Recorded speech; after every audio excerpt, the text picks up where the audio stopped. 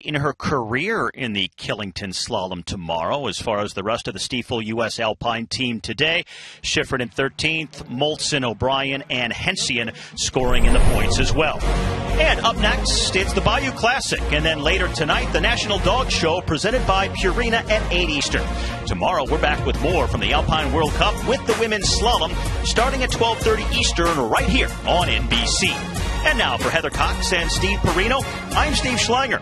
Thanks for joining us, everyone, as we say so long from the heroic Killington Cup, presented by Stiefel.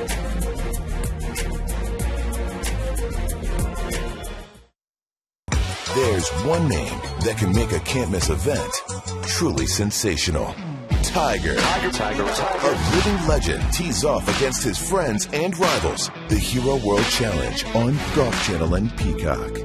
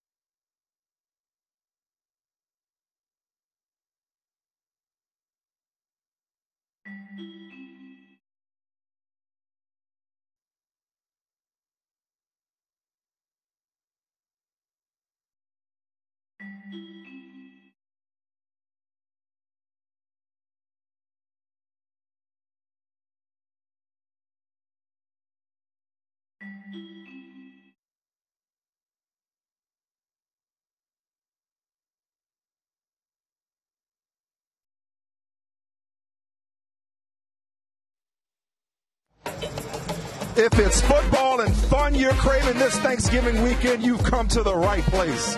And hopefully you brought your appetite with you, because you are about to get your fill of both coming up here live from the Caesars Superdome in New Orleans. It's the 49th Bayou Classic, and as usual, it's the showdown between Grambling and Southern, along with the halftime show of all halftime shows, featuring their world-famous marching bands, serving as the perfect main course following Friday night's Battle of the Bands sampler and step show appetizer. Grambling State University has a storied football tradition, with head coach Hugh Jackson using his NFL pedigree to author a new chapter. The Tigers can author a satisfying end to an at times frustrating first season for Jackson, with a win here in his first Bayou Classic.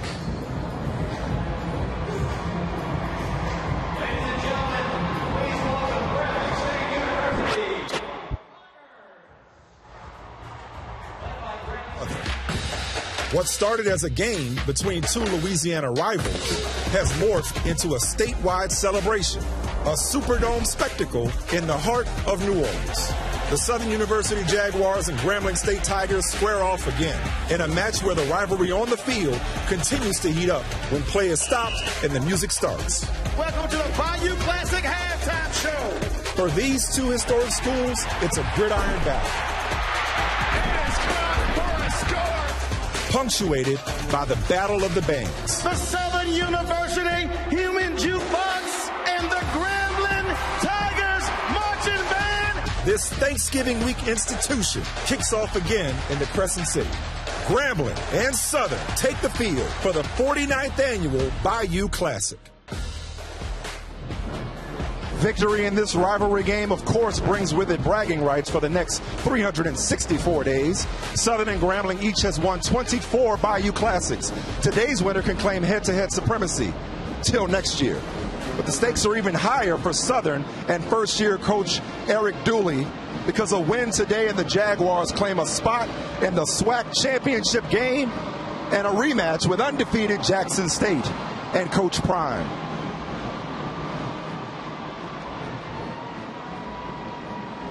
What up, fam, and welcome once again to this football family affair that is both a family reunion and a family feud.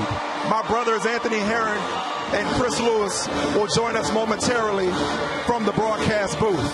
And they know, just as I do, that few things divide people and at the same time bring them together, quite like the Bayou Classic. And as a son of New Orleans, as somebody who grew up watching this game, who attended this game as a boy, who covered this game for the New Orleans Times-Picayune, who got a taste of college life as a teenager walking these streets, I can tell you firsthand what this event means to this community socially, culturally, and economically.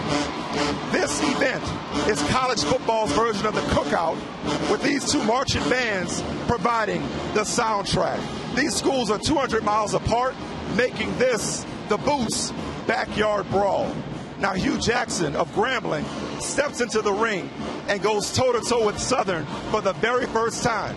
And he is standing by live right now with a veteran of some 20 Bayou Classics, the one and only Lewis Johnson. All right, Michael, thank you very much. All right, Coach, you bring a tremendous amount of football experience to this team. I mean, from the NFL. This is your first Bayou Classic as well, and I see you looking around and just taking in the moment. What have you set in terms of expectations, especially early on, in what is a charged environment? No, this is unbelievable. I think it's awesome to have an opportunity to showcase both of these universities on live TV. There's nothing like it. Well, I never envisioned that, though. We got coaches running out, challenging coaches and players. Right. Let's play football.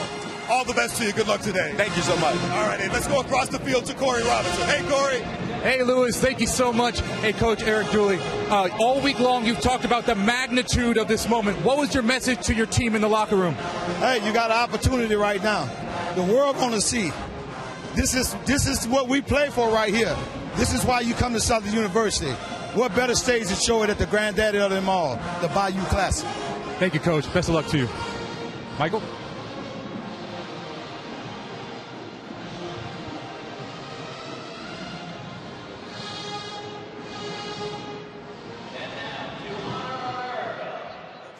All right, the bands are already rocking the Superdome, but now let's send it over to the public address announcer.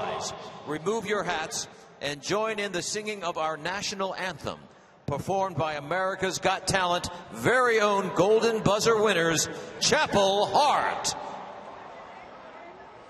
Oh, say, can you see by the dawn's early light what so proudly we hailed at the twilight's last gleaming, whose broad stripes and bright stars through the perilous fight o'er the ramparts we watched were so gallantly streaming, and the rockets regular, the bombs bursting in air, gave proof through the night that our flag was still there.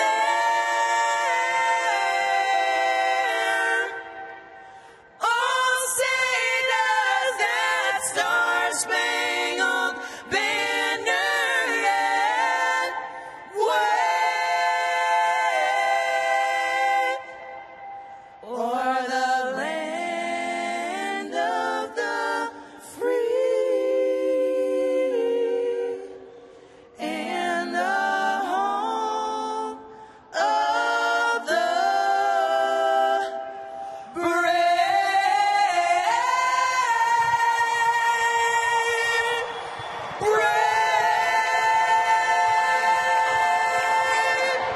Ladies and gentlemen, the Southern University Army Army Chapel Hart.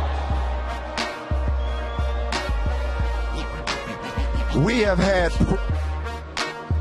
have had prayer. We have had the national anthem. When you come back, Chris Lewis and Anthony Herron on the call when the 49th Bayou Classic presented by Oikos continues on NBC.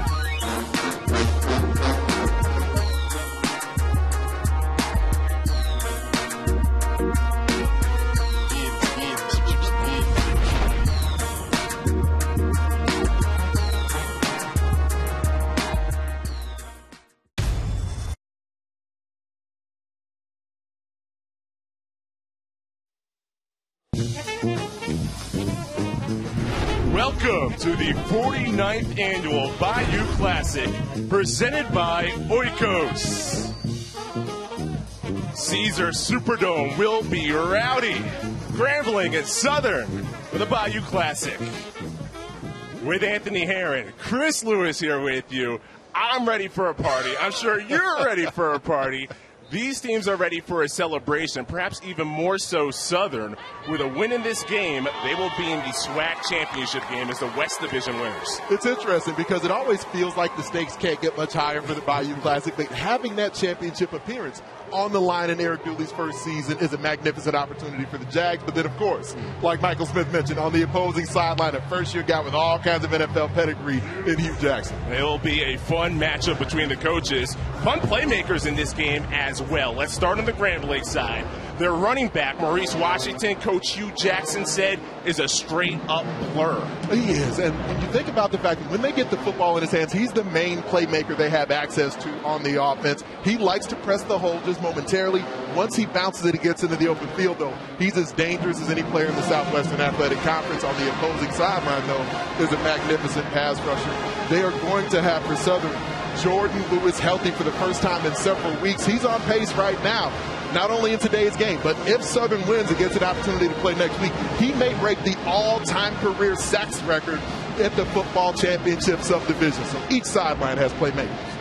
And you mentioned with Jordan Lewis coming back from what was a hamstring injury that has been nagging him throughout the year. He says he's healthy and ready to go for the 49th annual Bayou Classic. As Michael Smith mentioned, not only the bragging rights for the next 364 days, winner of this game moves ahead in the all-time series history. The first Bayou Classic for former NFL head coach Hugh Jackson on the Grambling sideline. And last year's MVP of the Bayou Classic, Garrett Urban, is set to kick off. He made 5 field goals in the dramatic Grambling win a season ago, including the game winner. So last year's game ended on the foot of Garrett Urban, and this season's contest will begin on the foot of the Urban legend, Garrett Urban. You mentioned the reigning MVP with the opportunity presented to him here. Each of these teams playing some of their best football of the season as they came down the stretch in the month of November. Southern, chance at the championship game. Grambling State, opportunity to knock them off that pedestal. Let's have some fun. The 49th annual Bayou Classic. And Braylon Morgan from the 2. Pitter patters and is crushed. Wow, what a hit. As that's how this game begins, with Estes delivering the punishing blow on special teams. That is the senior from East St. Louis, Illinois. Got to have your head on a swivel at all times on the football field. Braylon Morgan, very electrifying return man. Actually, check. That was Floyd Chalk, who's a running back, who delivered the boom. So it's time for the Southern offense. Bashawn McCray, the redshirt sophomore from Orlando.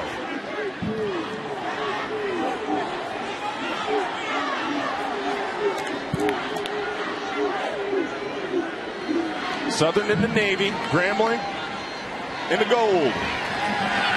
First play from scrimmage, knocked right down. Sundiata Anderson backs the pass from McCray. It'll bring up second down.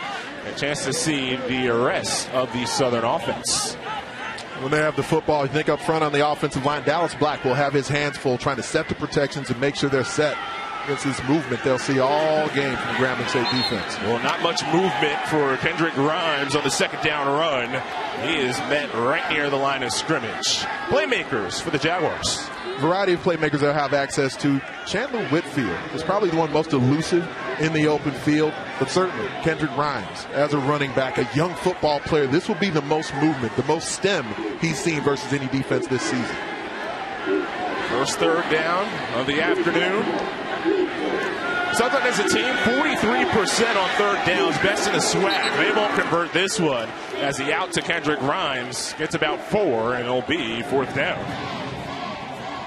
That's big for Grambling's defense, not only because it's just a nice way to start the football game, But Southern came into today's game as the #1 third down offense in the SWAC. And so when you can make sure you're getting them behind the chains early in the drive, then that allows Grambling State to dictate terms. So Robbins both playing for his 25th punt of the year. Donald Johnson, the returner for the Tigers. Flag before the punt. 5-yard penalty. 4th down. Jarvis Walker, our referee for the 49th annual Bayou Classic. Hugh Jackson certainly liking the fact the initial penalty of the game not on his team. Each of these squads have had games where penalties have marred the potential for better performances. At Southern, the movement they're going to see from Grambling on both defense and special teams, they have to be able to hold their water up front.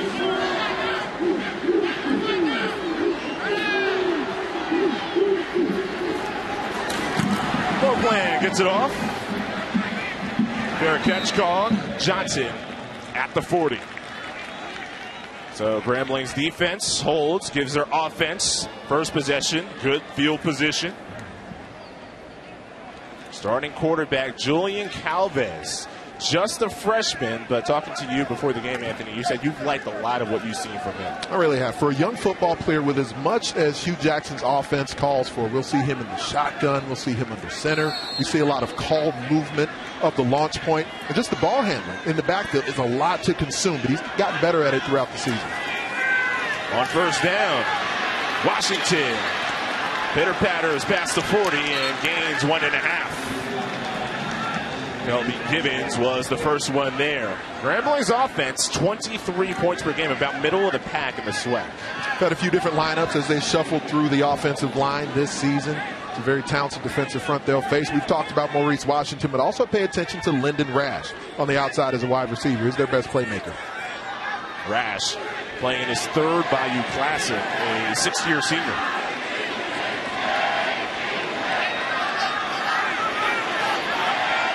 Washington, the deep back. Coleman in motion. It's 2nd and 8. Washington gets the carry and is wrapped up. About 2 yards from the line of scrimmage by Rodney Johnson Jr. 3rd down coming up for Grambling.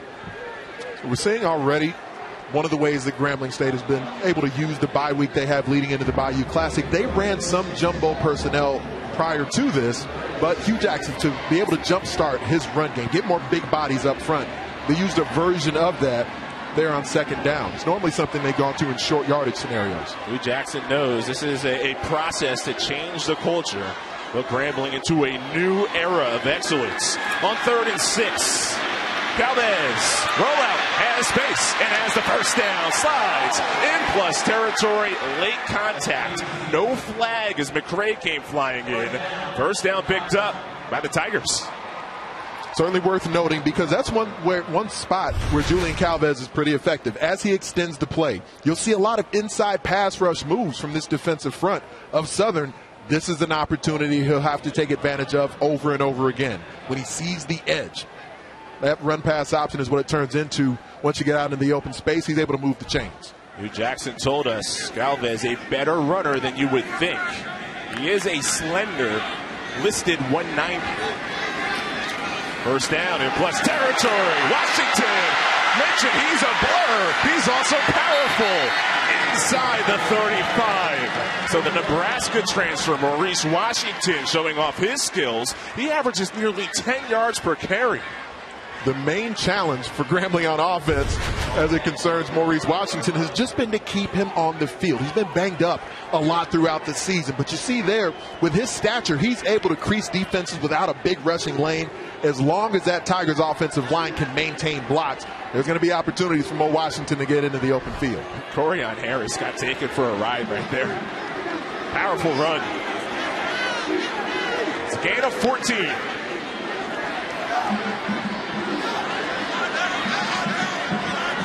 Late clock at just 3. Chance Williams, the running back, have to hustle to get this one off. And from the sideline, a timeout. So Hugh Jackson recognizing what was going on with Grambling, late to get that play. Take a timeout. Saves the 5 yards with a timeout. Grambling got the stop. Their offense on the move at the Superdome.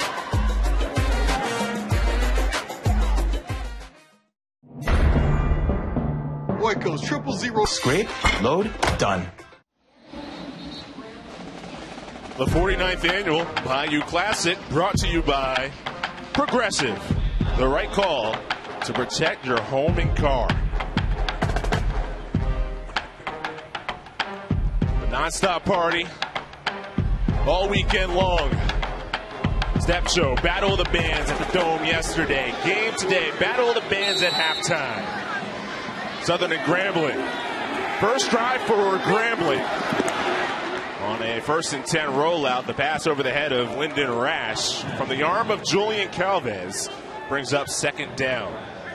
It's time to meet that Southern defense. A defense that only gives up 20 points per game. Really in all stat categories, the 2nd best defense in the conference. And they don't have to blitz to get home with their pass rush. Jason Dumas exceptional on the interior of both of their linebackers, Jalen Campbell and having Farmer working at the 2nd level. On the back end, they got guys who run the alley like Corian Harris. Calvez fakes the give and keeps it himself down the sideline and picks up a couple. Corian Harris, the one to run him near the sideline and stepping out of bounds. So 3rd down coming up. Calvez coming out. And Corterius Hawkins enters. So we talked to Hugh Jackson before, and he said if we can, we want Calvez to go the whole way, but it is the Bayou Classic, so whatever you got to do to get the win.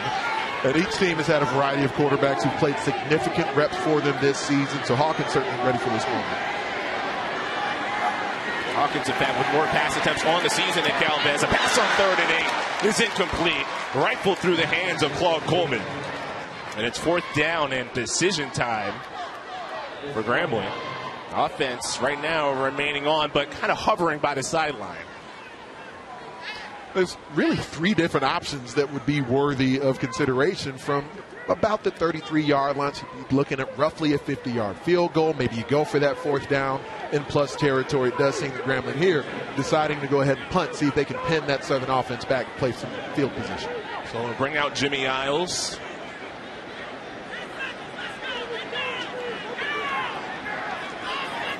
Yeah, it's one of these where you want to make sure you get it inside the 10, but not have that go into the end zone. That 20-yard line isn't much of a change of field position.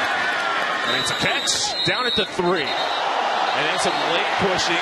Brown wants to see a flag pop out. I think Southern wants to think, hey, why don't we have a right to catch it instead of Stewart just going in and basically boxing out Rhymes to catch it. So Myron Stewart, the one who caught the football inside the 5. Look at this, just a box out. There's been some Final Fours in this building, and they got late punch as well.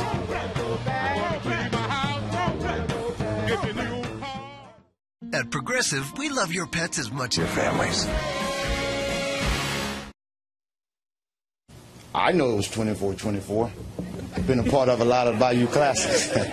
There's no secret to that right there. And whether it was 24-1, I know the magnitude of this football game. It doesn't matter who's playing for something. You're playing for bragging rights for 365 days.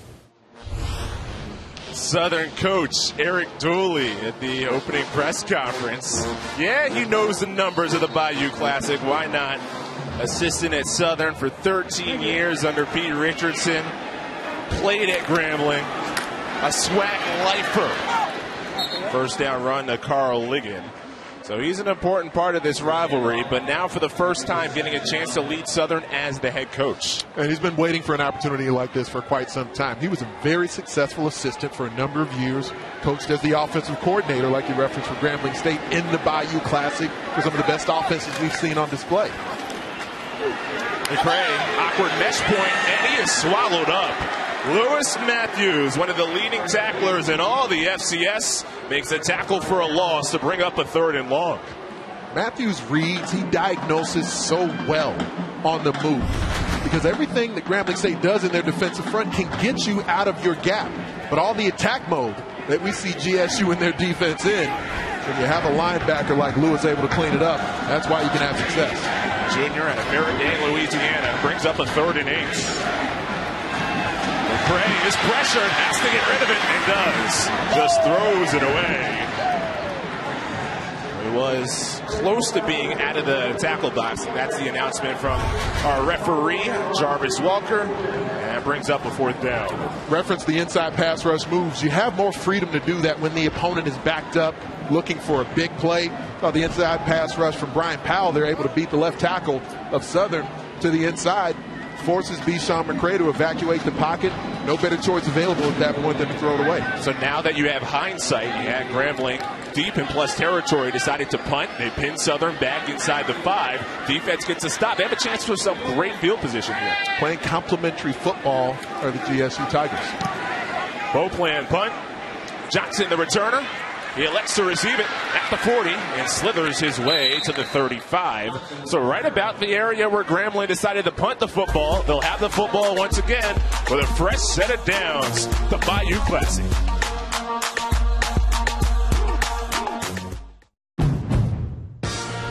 Crest, the #1 toothpaste brand in America. We've talked a lot about the rivalry and the traditions of these two programs. Let's see how they stack up. SWAC titles, HBCU national championships, so plenty on both sides.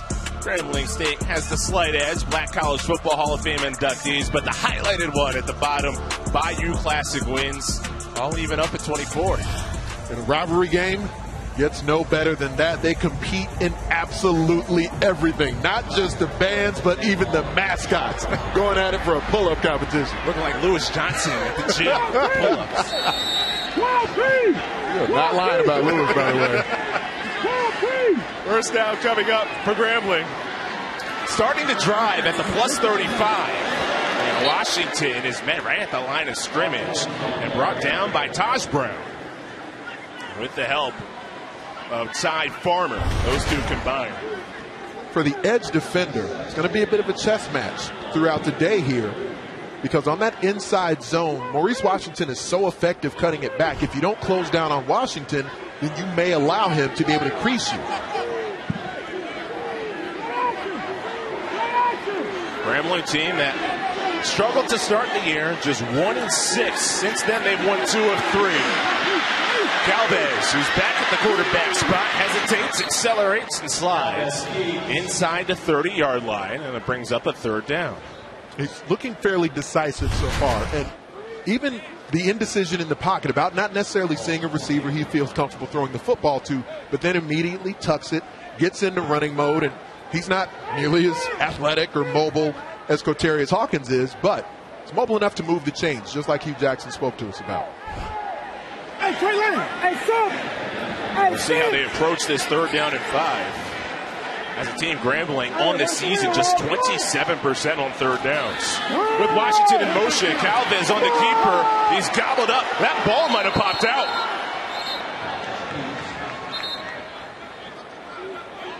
As they uncover the pile, Southern thinks it's their football. It is. The Jaguars force a turnover to the dismay of Hugh Jackson.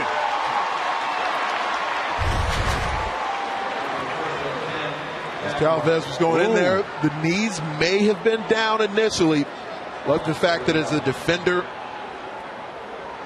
may have been Jalen Campbell going in, raking away at the football, trying to see if he can strip it out just before the ball carrier, in this case Calvez. But I do think in that moment, we're looking at the knees. Certainly the right knee appears down, perhaps the left as well. Feel that the runner was not down before fumbling the ball was under further review. Mike Davis is our replay official, and he'll get the angles that we just took a look at, and by your opinion, it looks like that knee was down.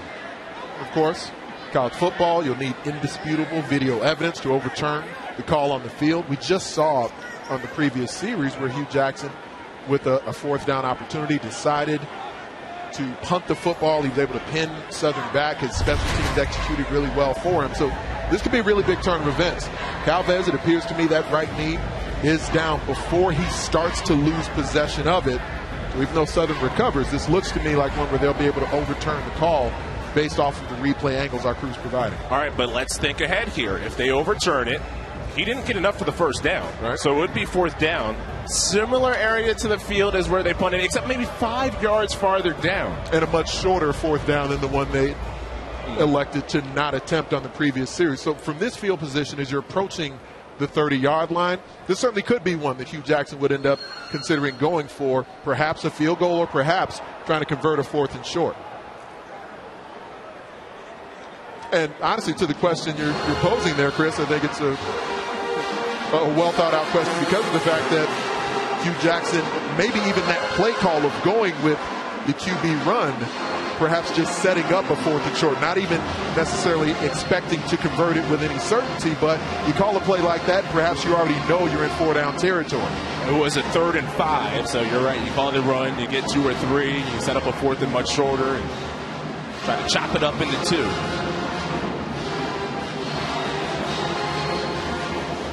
You can see how the units have basically accepted the fate, even though we haven't heard the announcement of Jarvis Walker. The special teams units are out. Field goal unit is out for Grambling. Like you referenced at the top of the show, you got the reigning Bayou Classic MVP as your place kicker.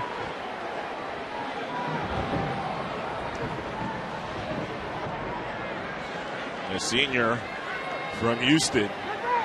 5 field goals. And the game winner on the opposite end of the Superdome.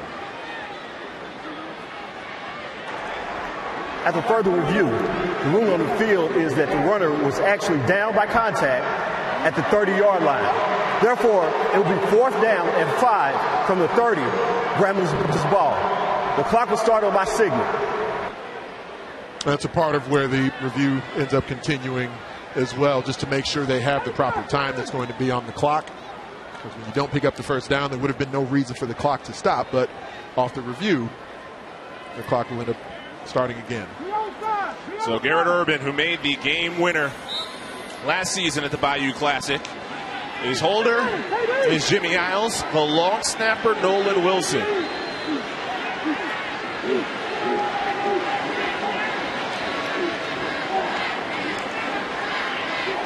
From 47. A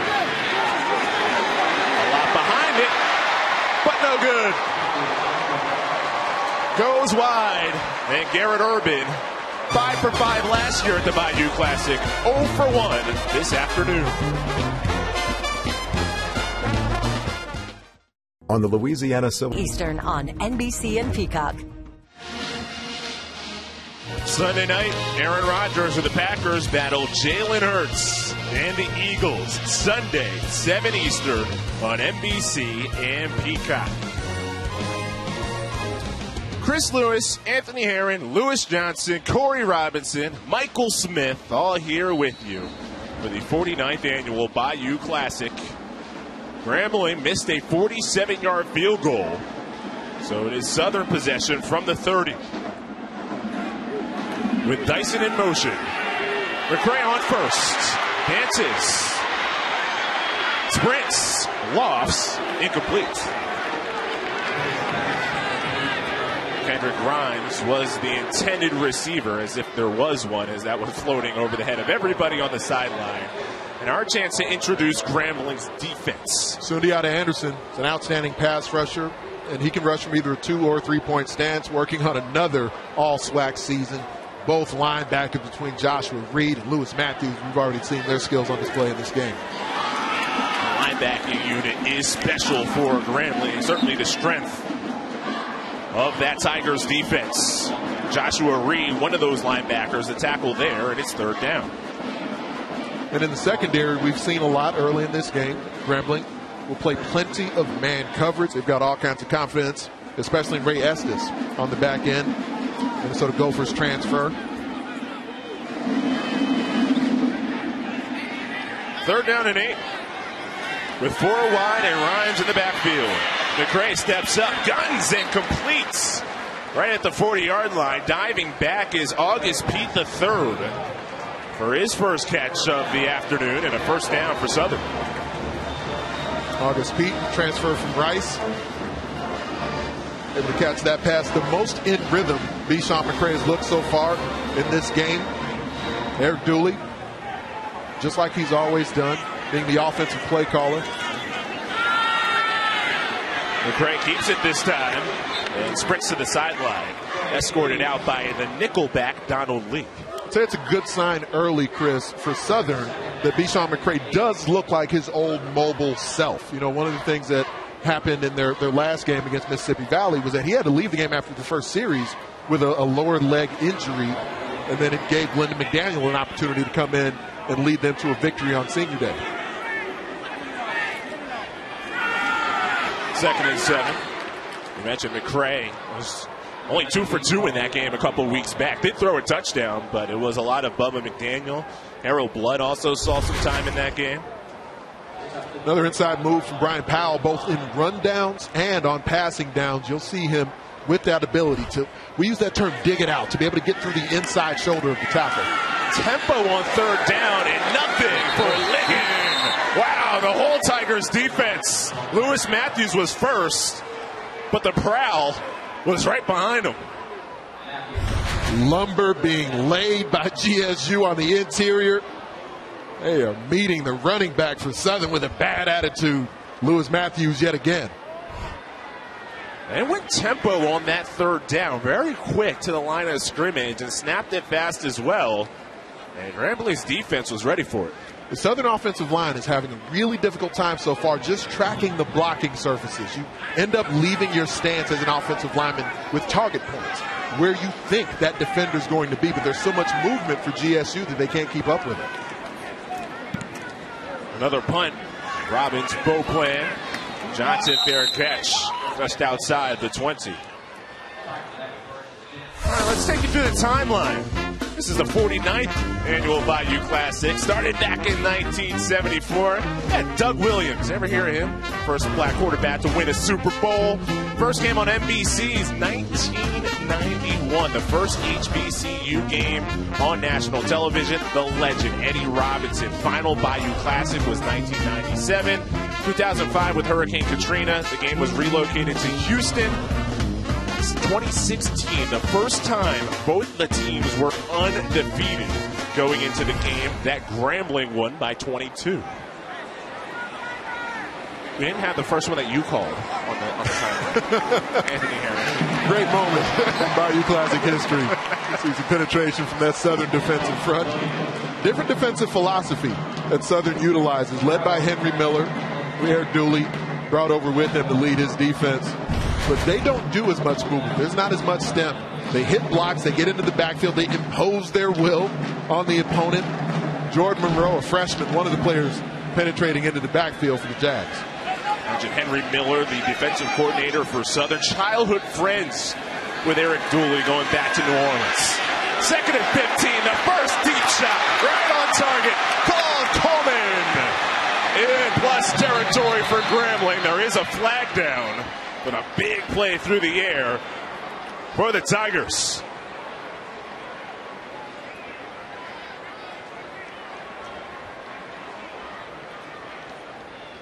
Would be a 54-yard pickup. Personal foul. Face mask. Number 3. Defense. 15-yard penalty added to the end of a run. First down. It's on Corian Harris, so add 15. Watch the release as he ends up working through the shoulder of the defensive back. It's a great stem because his spacing is so key and why this route doesn't run himself into coverage. I think that's a part of where maybe the late grab of the face mask for Corian Harris comes in at, because he has to hit his landmark as a safety. Normally very effective at that, but you can tell it caught Southern off guard. You don't see a lot of attack passes from Grambling. Already the 3rd time inside the 35-yard line for Grambling in this game. First down run for Chance Williams goes nowhere as Jalen Campbell sends a message for Southern. GSU fans have been accustomed over the years to seeing sort of a high-flying passing attack, volume, passing, deep shots. They haven't been as effective with it this season. Early in the year, it was Cortarius Hawkins who was the starting QB. Hugh Jackson ended up during the season electing to go a different route and get Julian Calvez in there. But we know Hugh Jackson can orchestrate an offense that throws the ball deep down the field. Whether it's at the college or NFL level, he's done it quite a bit. Second down. Galvez with a shifty move. Open space and slides right at the first down sticks. Wow. The youngster in his first Bayou Classic, Chris. This freshman, I said how decisive he is. Part of this, he has to be in that moment where Ty Farmer penetrates into the backfield, and then immediately he becomes a ball carrier. We're seeing growth of Julian Calvez. There were moments earlier in the season where he would try to extend the play, see if maybe he could keep his eyes down the field when it wasn't available. Williams has the outside. Angles towards the sideline. Cuts up the field and is bumped out of bounds at the 4. Jordan Carter hammered him down, but it's a first and goal for Grambling. Chance Williams, more of a slasher, more of a one-cut running back. Not quite as explosive, not quite as shifty as Maurice Washington, but you do see he's got a top gear available to turn the corner. Look at Lyndon Rash. Outside the numbers. You got to have that on a run game that's going to turn the corner. Chance for the Tigers to take the lead late in the first. Fade ball. Back shoulder. It's there. Lyndon Rash. Hey, reward him for blocking. With the ball. Touchdown, Grambling.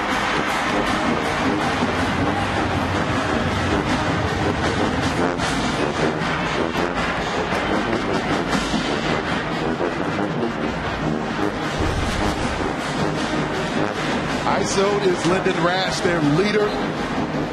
Yes, he extends the hands a bit, matched up with Kristen Davis. You're going to see in an offensive game, they allow the receivers to get away with that a bit. Well-placed football from the freshman QB, Calvez. Had a well-earned drive for Grambling. Had a couple drives with great field position. That was their worst starting field position of the game. They go 80 yards for the touchdown in 6 plays. Only took 2:39. Grambling up 7-0. Tigers are the aggressors in this game so far. You see them playing fast, playing free, playing loose in a way that they haven't consistently been able to maintain this season. Hugh Jackson, and even talking to him during the week, seeing him on the field before the game, certainly has displayed a level of confidence. On the whole this season, Southern has been the more consistent team of the two. They are the ones with the championship implications on the line. But we know when the Bayou Classic is here, both teams show up ready to roll. And ready to rock when you look at that world-famed Tiger marching band.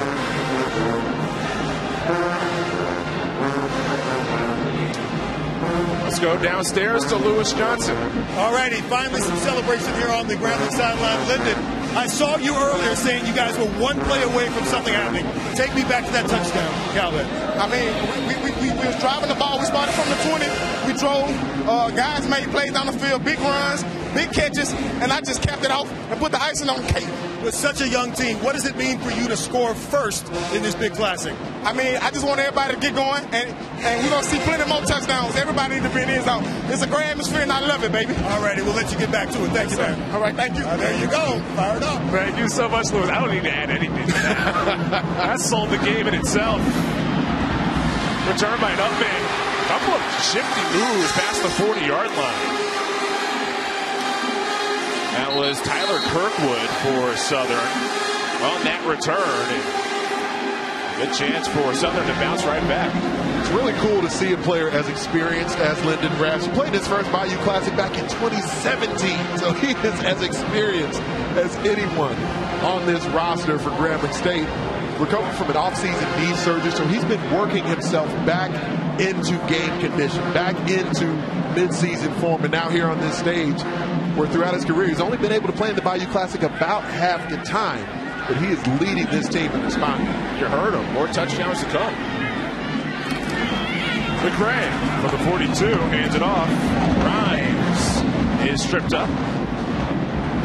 Kevin Thomas, Chris McRae, both there. Second down coming up for Southern.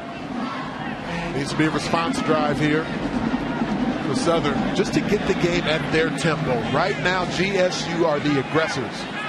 Oh, that snap way through the hands of McRae. All he can do is hop back on top of it inside the 30. You say to settle down and find a rhythm. Well, that won't help. well behind the chains now is Southern University. There's the play that's emblematic of the first quarter for Southern. That might be it. Dallas Black, I mean, he got it back there. It certainly hit the quarterback, Bichon McCray, in the hands. It just looked like McCray maybe wasn't quite ready for it. Well, Grambling's ready for it. 49th annual Bayou Classic. 1 quarter down, Tigers in front. The Eagles have been off the charts all season.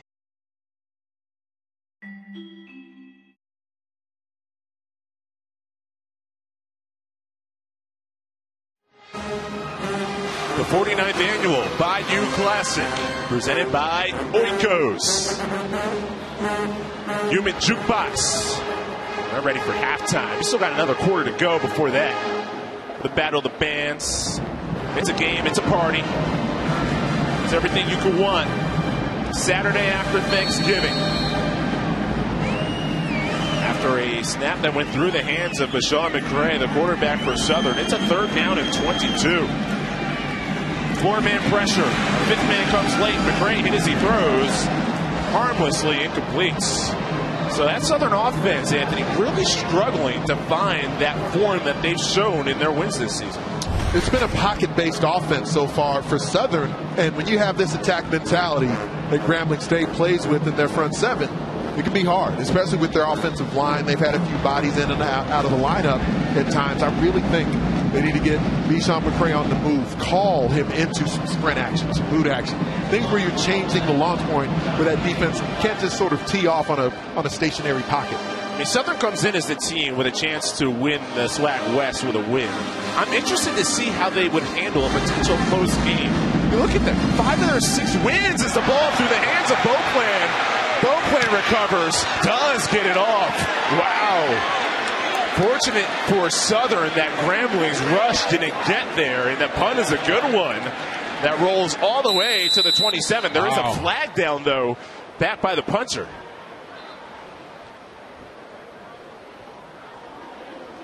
Running into the kicker. Defense. Well, running in wouldn't be any harm. He initially muffs it. Once the punter begins to run sideways, he only gets that QB protection for so long, especially once he gets outside the pocket. It won't end up negating things for Grambling too much anyway, but once the punter begins to run sideways, if he gets outside the pocket, then he loses that same protection, just like a quarterback. To the kicker. Very fortunate turn of events. Nice recovery from Robin's Beauplan to at least get the ball off and save some field position there. I mean, last year's Bayou Classic MVP was a kicker. Whereas for Southern, the MVP of the game so far is Beauplan, the punter. So we'll see how GSU handles this offensively. On the whole, throughout the season, like we referenced earlier, they haven't been able to connect on the deep pass very frequently. They had the one-shot play that was connected from Calvez to Coleman early.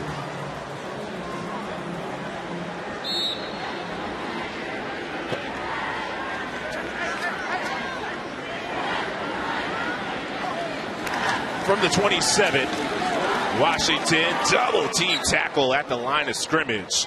Peterson and Monroe each combined, but Grambling last drive only needed 6 plays to cover 80 yards. Impressive drive, a personal drive for Grambling State.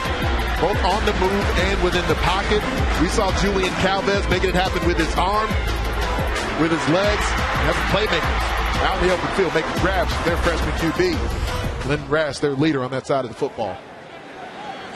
So Grambling State strikes first at the Bayou Classic. 2nd and 11. Flat pattern. And then immediately is Noah Bean, the tight end. The UNLV transfer is bumped out of bounds right near the original line of scrimmage. That's what I believe they need to focus on a little bit more here, is as you threaten horizontally against that Southern defense, then find more vertical shots. They've gotten speed in the feet of the secondary a bit here, but I wouldn't be surprised at all if we see another vertical pass after Grambling if GSU is able to convert this first down. J.R. Waters is a deep threat. He is on the top of your screen, at least was. To the slot now at the top. 3rd and 9, 4-man rush. Galvez looks at it, examines, rolls, points, and darts out of bounds. And then some late pushing and shoving, so they're making sure that nothing late, no excuse to throw the flag on a 3rd down that didn't pick up the first. And officials trying to get control of it. Kajaye Holloway involved.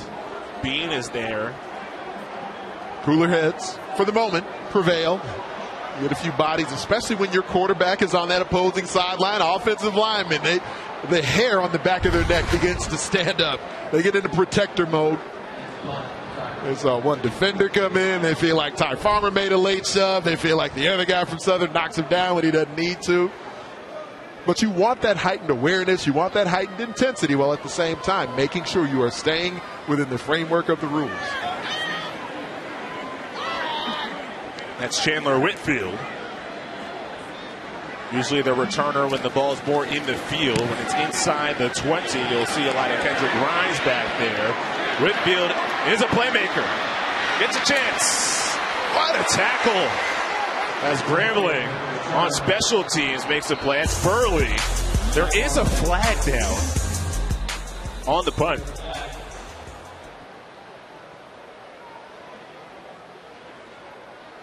That could have been a lot worse for Grambling on that punt. Kellen Burley on special teams, the impressive tackle, and we'll check the penalty.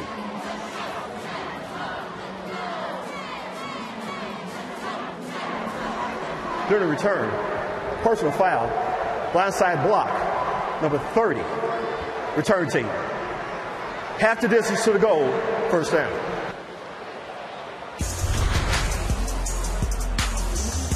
There's that illegal block. Pinballing at the Superdome.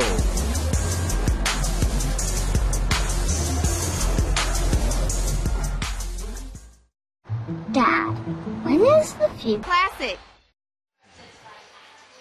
Some of football's best attended HBCUs. Bullet Bob Hayes. Oh, man, the speed of Bullet Bob and FAMU. Walter Payton, you're a Chicago guy. Sweetness. We all grew up wanting to be like Walter Payton. So many folks grew up wanting to be like Doug Williams, all the success he's had. Player and an executive. Award named after the Hall of Famer Jerry Rice. The mogul, Michael Strahan, also on the list as Grambling leads 7-0. Let's go to Lewis with a special guest. Absolutely, with one of the HBCU greats, Doug Williams. It's our annual get-together here at the Bayou Classic. Doug, it's great to see you and hear from you. How was your holiday so far?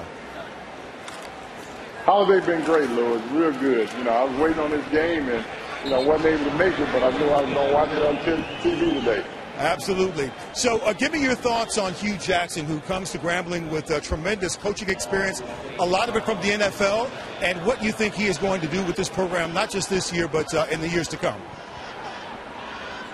Well, when they chose Hugh Jackson and James Harris and myself, we talked about it. We thought with his experience, having been an offensive coordinator in a lot of big-time schools, a head coach in the National Football League twice, I looked at it that it was good for Grambling. It's just a matter of getting his feet on the ground and getting everything going in the right direction. Yeah, I think that's going to be the case. And we've got to talk about the SWAC real quick and really what Deion Sanders did at Jackson State, coming in to really electrify the conference, bring so much attention to it.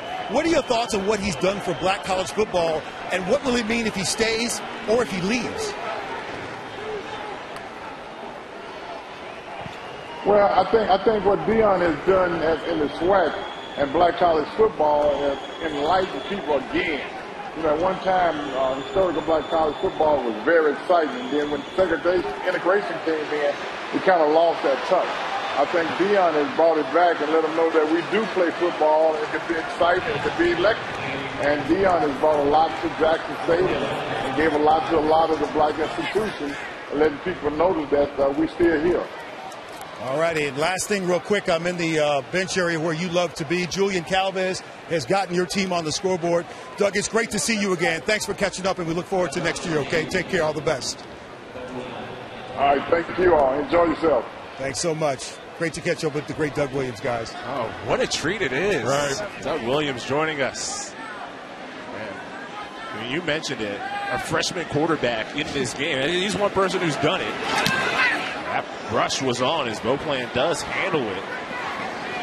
Another tradition. And Dewey Sausage, and then Lewis Johnson interviewing Doug Williams. All these things synonymous with the Bayou Classic. Do we have any gumbo we can bring up here? You're talking I'm looking for it. Let me see. Yeah, so bring it up. That's a tease.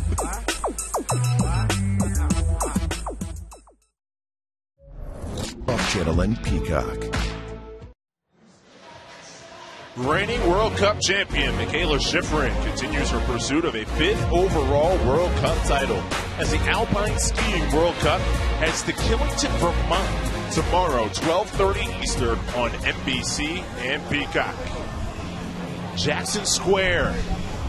That's right by Cafe Du Monde, which I always want to make sure I stop by on my journey. Did you stand in the line yesterday, though? Not yesterday. Okay, earlier in the week. Yeah, earlier. Yeah. Last previous visits. First down, the pitch, Washington, huge hole. Washington shows off the moves inside the 30-yard line. A big gain on the ground for the junior Maurice Washington in his first Bayou Classic. I love the formation into the boundary that Grambling used there. They went trips to the short side of the field. You get all the defensive attention going in one direction. That allowed them to flip the pitch to Mo Washington. He turned the corner. It creates a numbers advantage. Huge chunk on the ground. Set up a first down inside the 30. Why not Washington? Oh, he stripped up at the last second. He would have exploded to the end zone. You've mentioned, though, Mo Washington has been battling injuries throughout the year, and that's not a sight that Grambling wants to see as Carter saved the touchdown. It's happened so frequently this season. I think the defense for Southern, they need to make sure they're communicating about these things on the sideline as well. When they get into that pistol formation, you can study this up where Grambling. Frustrated Washington on the sideline gives a chance for Chance Williams. And when they go in that, the quarterback's in a shotgun, the running back is neutral behind him, the pistol formation, whether it's been Maurice Washington, Chance Williams, you see where they shift the running back just slightly towards the direction that they're going to run the football. That's one of these keys that Southern needs to be able to pick up on throughout the game. You mentioned their offense with work to do. Southern defense giving up some big chunks on the ground on this drive. C.J. Russell's the running back. And a couple of impressive runs last year at the Superdome, the Bayou Classic. Southern comes with a blitz. Galvez is blasted. The ball comes out. Fight for it at the 28. Looks like Southern's on top.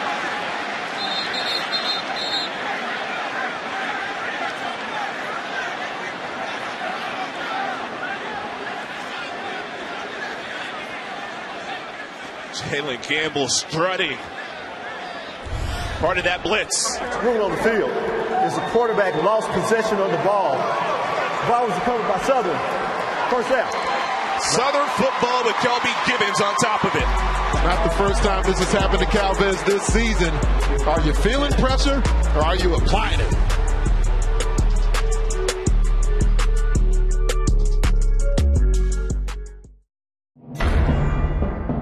Boyco's OpenDoors.com.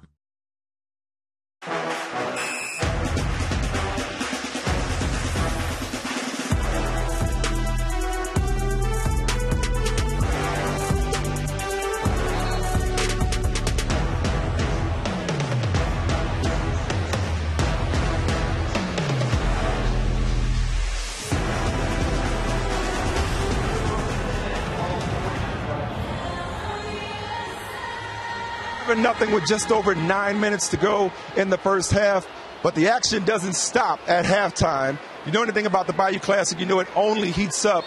I'm standing between Grambling's drum major, Candace Hawthorne, a senior from Dallas, Texas, and to my left is Nataj the Mirage Johnson, a junior from New Iberia, Louisiana. Candace, we were talking earlier, this is your second Bayou Classic, so you're a veteran at this. How is the world-famed Grambling State Tiger Marching Band going to cook at halftime? Oh, man. All I got to say is we always come, show up, and show out. Show up and show out. Nataj, you look like you mean business right here. What does the Southern University Human Jukebox have in store for us at halftime? Energy, swag, high knee lift, and phenomenal music. Why do they call you the Mirage? Because I'm like an optical illusion. You know, I come with a lot of tricks, cool tricks. People could, think they look good. Mirage is really a optical illusion. So that just basically describes me.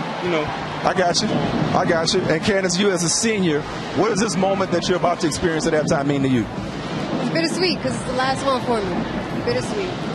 I just really enjoy the HBCU experience. We know y'all gonna put on a show for us. Let's get it back to the game. Back to Chris and Anthony in the booth. Battle of the Bands coming up at halftime, guys. Thanks so much, Michael. That was a battle for the catch. Cornelius Dyson, and he brought it in. A contested catch to move into plus territory. From right here, the two-lane transfer now playing with Southern, and we're finally seeing their offense moving the pocket, getting Bishawn McCray outside, changing the launch point. So now his vision more clear to be able to deliver it accurately. He caught it on the best cornerback that Grambling has. Leads to this. McCray explodes. Launches. Just short. He wanted a touchdown. He explodes for 26. Thomas saves the touchdown. But what a run. Eric Dooley calls him into movement on the previous snap. Now calls him as a runner up between the teeth of the defense. Quick tempo in the red zone. Carl Ligon, touchdown, Southern.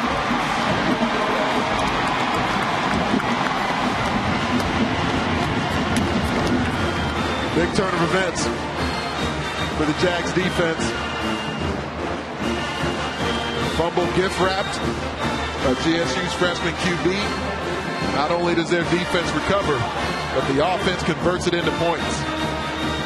That play was so fast, it almost looked like a mirage. I see what you did there. Extra point, Joshua Griffin. Grambling State sub 7, Southern 7 at the 49th annual Bayou Classic.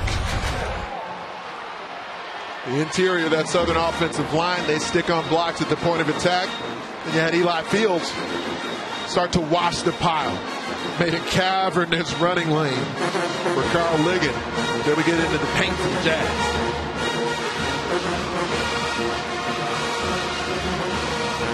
It's a big response for Southern because so much of the confidence, people use the term momentum a lot. Momentum is essentially just confidence. And you could tell that Grambling State was playing with so much confidence on each side of the football. Southern, they come in with that championship possibility. If they win today, they make the SWAC championship game. They looked a little tight to me throughout that first quarter. Then your defense makes a play, sudden change for that Southern offense, and they convert it to points. How can you not be losing your band playing like that, though? Let's get the human jukebox going. Strike him up.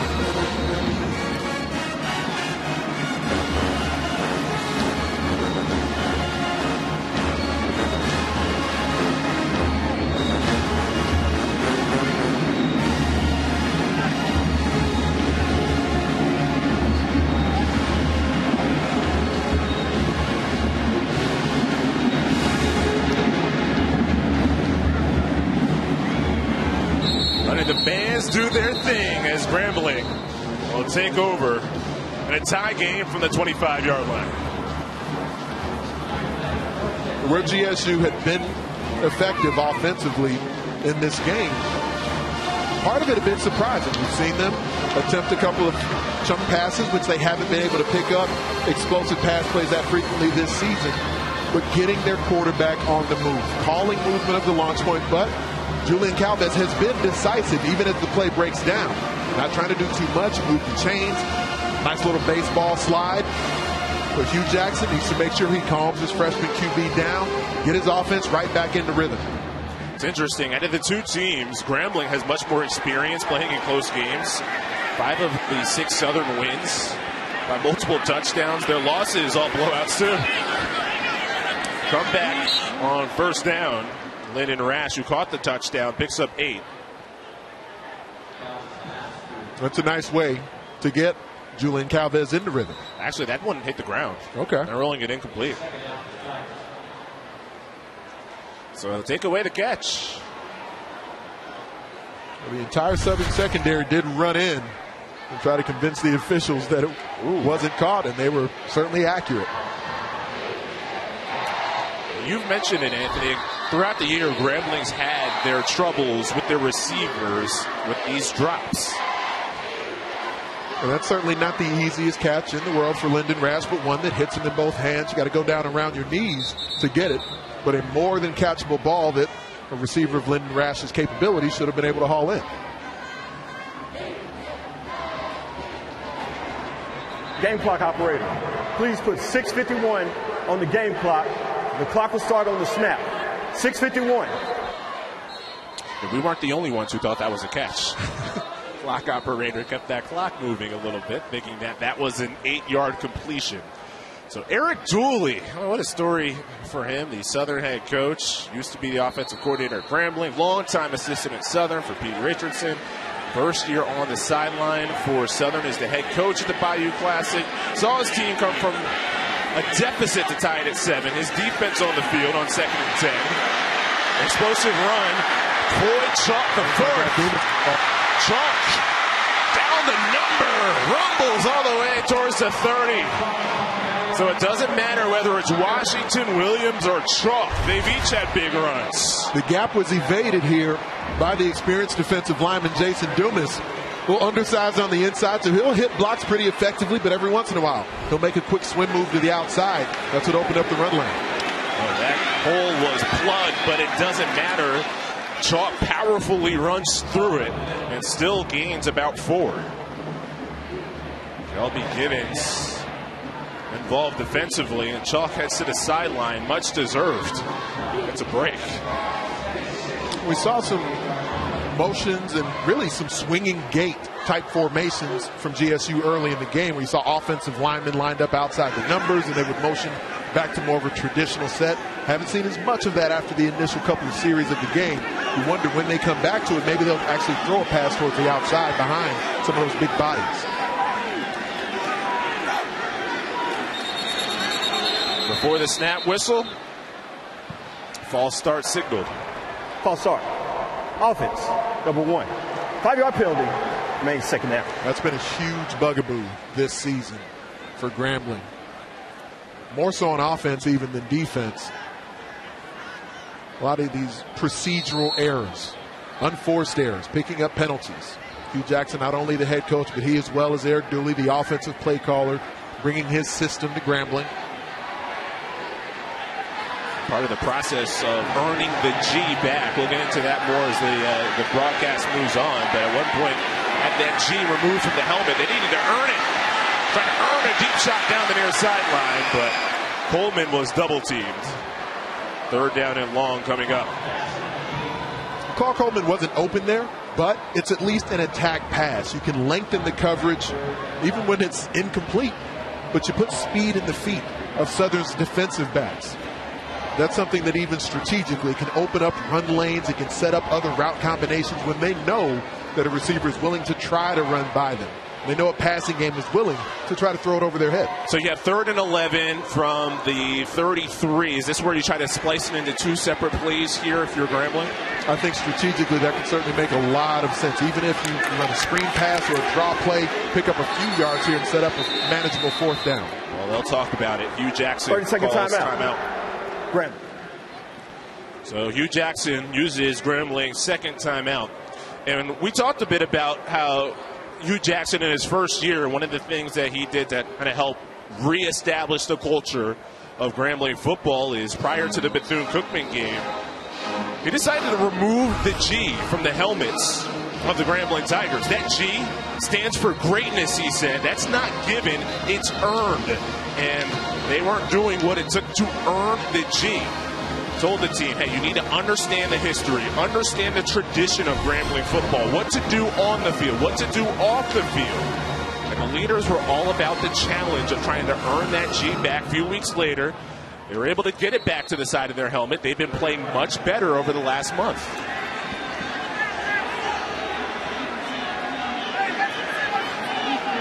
After the timeout, 3rd down and 11.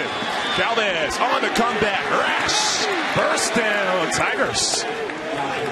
Best ball that Julian Calvez has thrown the entire game so far. He stuck his back foot in the ground, got it out of his hands in rhythm and with accuracy. The ball was leaving Calvez's hand before Rash had even come out of his break. It's a beautiful throw and catch.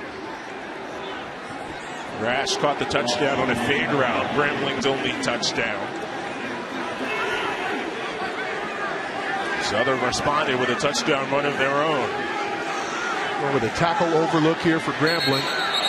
You got bigger bodies to the left side of the offensive formation.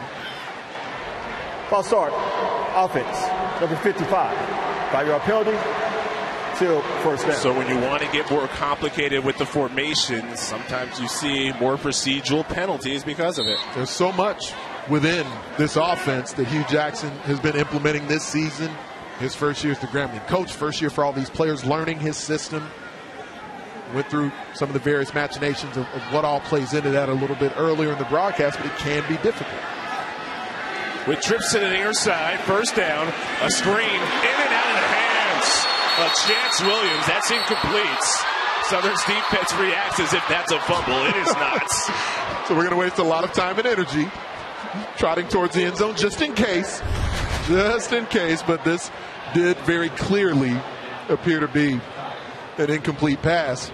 And that's one where, as Chance Williams goes back and Hugh Jackson, John Simon, they evaluate this on film, they're going to say, you know what, just go up and pluck the football with your hands. There's no reason there on a floating pass to allow that football to get into his body. He turned and saw Jalen Campbell coming at him. Yeah, that could have an effect on you. You don't only catch the football with your hands, you have to catch it with your eyes. If your eyes are on the defender who's coming to clean your clock, it's a lot more difficult to reel it in. 2nd and 15. Valdez, jump ball, Rash. Over his head. They sort of lost it. You can see him looking back, trying to track the football, and that's where I'm actually going to put that more on the experienced player. I believe Julian Calvez threw the football towards that front pylon where you want the target place to be. But Lynn Rash just sort of slowed his route up to see as he began to turn around. He's almost running backwards, looking up, trying to track the football as opposed to running to the spot where he should expect the football to be delivered. Looking up at those Caesars Superdome lights. Gotta say, walking down on the field pregame, it just feels big.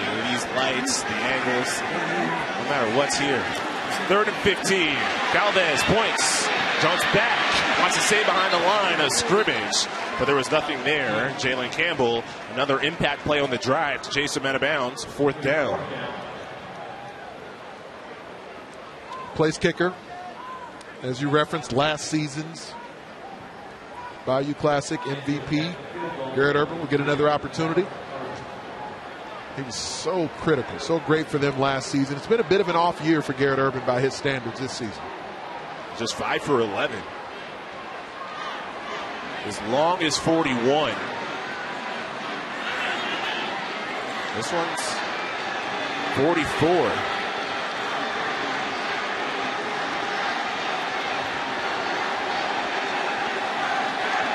To give Grambling the lead. Clean snap, Urban. Loves the Superdome. Grambling State 10, Southern 7, 44-yarder for last year's Bayou Classic MVP. Garrett Urban stays fly in New Orleans.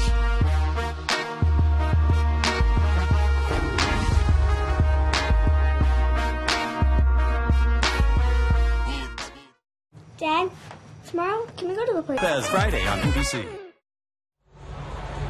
Stay tuned for the Bayou Classic halftime show presented by Oikos. Coming up, Battle of the Bands. Watch Grambling State's world-famed Tiger Marching Band go head-to-head with Southern's Human Jukebox. You won't want to miss it. We have Michael Smith Talk to the leaders on each side. I thought you were about to say Michael Smith was going to be one of the honorary drum majors, perhaps. I mean, that would be fun to watch. We see surprises during the halftime show here over the years. Michael Smith has done it all in the world, so I wouldn't be surprised. Grambling, 9-play, 49-yard drive, capped off by a 44-yard field goal by Garrett Urban, who kicks off. Morgan from the 1. Spins. Mets and walled off at the 23. And it's the Bayou Classic. Going to have some extra pushing and shoving. Southern, though, on their last drive, their offense woke up. It was the Bichon McCray show. They got him out of the pocket on the move. It enhanced his passing ability, and the legs took over.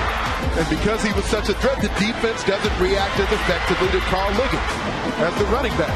Oh, didn't pull a thing. Shaking it again. What's with the fake hamstrings on the celebration? Like Justin Jefferson did that the other day. LSU, former receiver with the Vikings. This is on my fantasy team, so I was wondering, like, is he hurt? Okay. No. Yeah, okay, he's just fine. I feel you. First down. Explosive Carl Liggins again back to work. Kevin Thomas meets him. Pick up 4. 2nd and 6. There's been less penetration for Grambling within their defensive front here the last couple of series, and part of that is because we've seen Eric Dooley begin to move the launch point, and so just the eyes of the defense are drawn towards the quarterback in a different way. 2nd and 6. The legs of McCray. First down, Southern. Matthews angles him out of bounds. It's where he's at his best. When you get Bichon McCray on the move, start to utilize his legs, it sets up what he's able to do as a passer as well. You can dictate terms to the opponent by utilizing the multi-dimensional talents that he possesses as a QB. He's run for 6 touchdowns this year. He's thrown for 13. From the 37, Liggins slips through. Liggins. First down, Southern to the 44. Quincy Mitchell credit for the tackle. And with as much as McCray has been able to hurt them with his legs, then you get a little bit of a slower squeeze from the edge defender. You don't see the defense from the wide side of the field crashing down, getting involved in the run game. In that case, it was Sundiata Anderson who made a couple of plays chasing from the backside earlier. Southern a little confused here with the formation. Yeah, Cornelius Dyson at the bottom of your screen trying to come onto the field. Wasn't sure if he should be on or off. And Eric Dooley says enough of that. Timeout.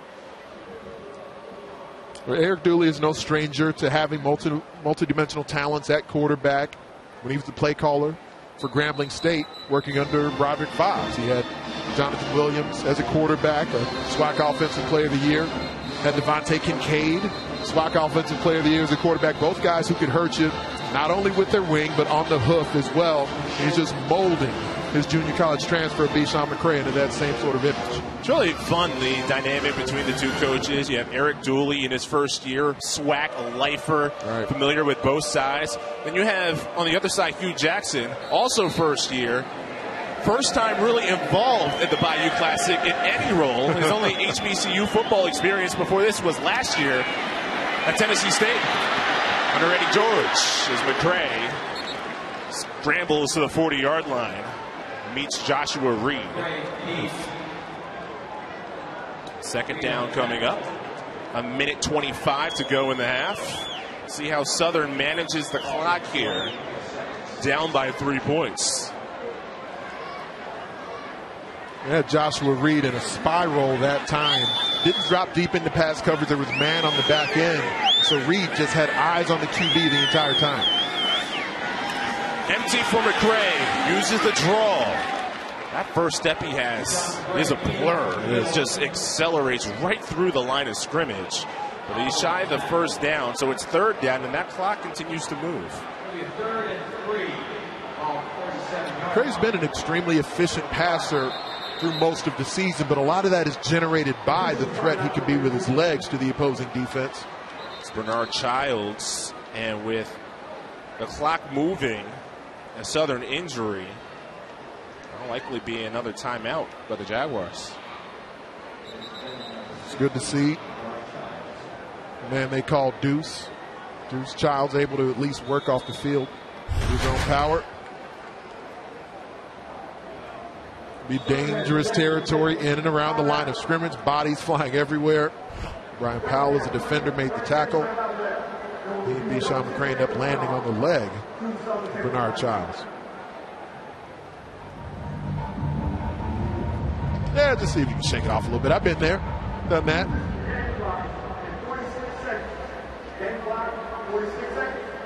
So on the snap. It's been an impressive game for Julian Calvez. Trying to figure things out on the fly here. You see Childs trying to see if he can work his way back into the lineup if possible. They've rotated bodies through this offensive line quite a bit this season for Southern. Certainly wouldn't be the first time they've had to have someone else step in the midst of a drive. So with Childs having to be assisted to the sideline and play being stopped, that is Southern's second timeout used with 46 seconds left. So they only have one to go with a 3rd and 3 coming up. Could end up being critical as they attempt to put points on the board with 46 seconds to go. Once again, empty. Kind of stacked receivers on the near side. That's an interesting look.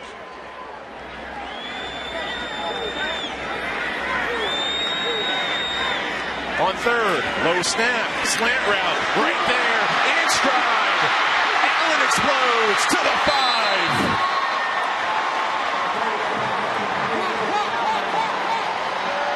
Cassius Allen. Picked up the blitz of Lewis Matthews, Brian Powell really effectively. As they did that, it gave just enough time for Deshaun McCray to feed the football to his playmaker one-on-one as Allen matched up in the open field. 32 yards, 1st and goal. Rhymes all alone. Touchdown, Southern. Kendrick Rhymes. And the Jaguars take the lead.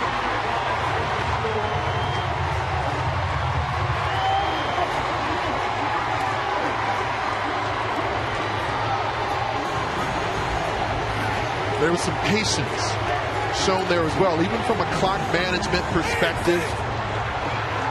Eric Dooley just electing to not go hurry up, not go quick snap. Some of his players even began shouting, "Clock, clock!" You can tell Eric Dooley told them he's not going to clock that, wants to make sure there's as little time available as possible when GSU gets the football back. Griffin twists down as the extra point goes through. There is a flag right by him, likely running into. And you're right, Eric Dooley's right team. into the kicker. Defense. The penalties decline. The play results, extra point. Executed that drive about as well as you can. Got the big slant on 3rd down and punctuated. As you reference that 3rd down slant, biggest moment of the drive, an opportunity for maybe punt, field goal, something just to bring the drive to a head for GSU's defense. And their pressure has been so effective throughout the bulk of the first half. But that time, when it had to happen on 3rd down, this offensive line for Southern, with one of their starters banged up, they're able to pick up that pressure. And you got a quarterback who's getting into a rhythm with Deshaun McCray. Finds Cassius Allen one-on-one. That set up the score.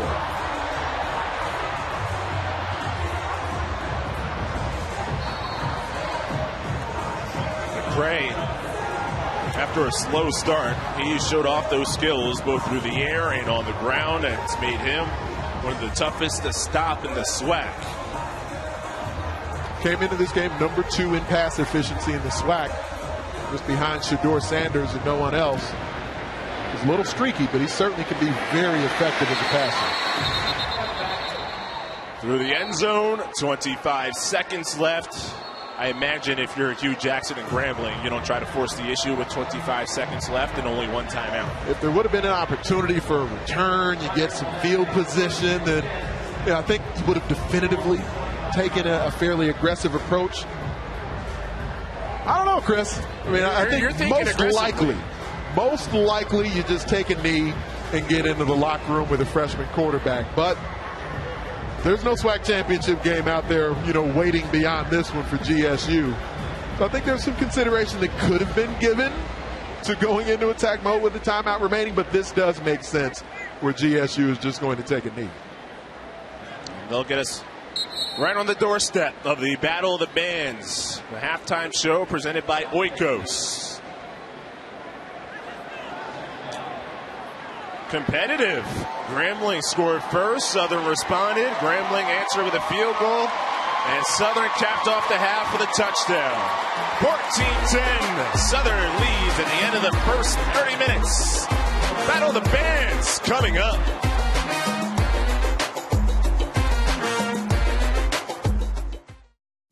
Make merry and dance with glee.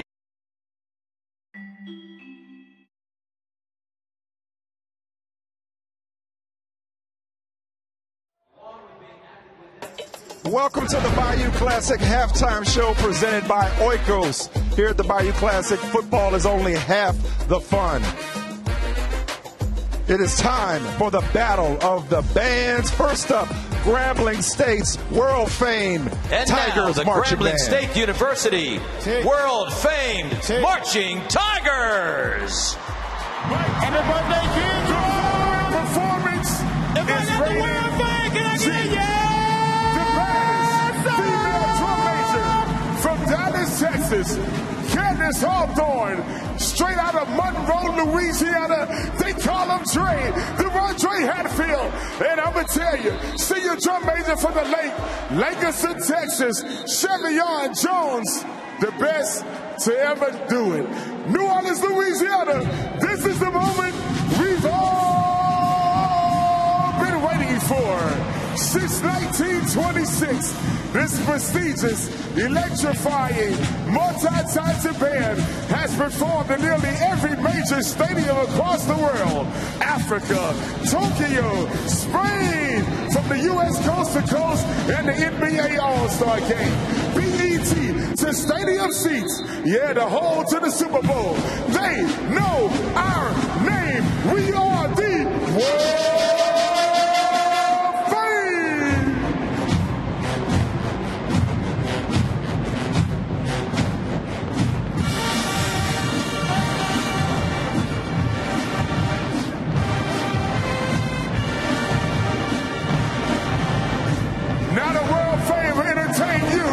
To a precision drill, to Midas Touch by Midnight Star.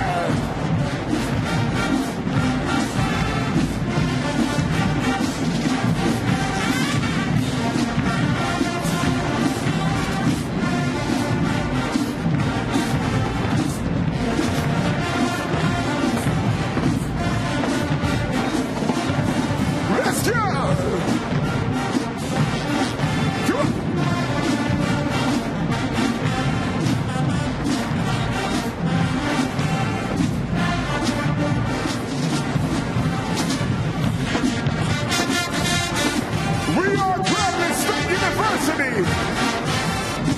The Tigers.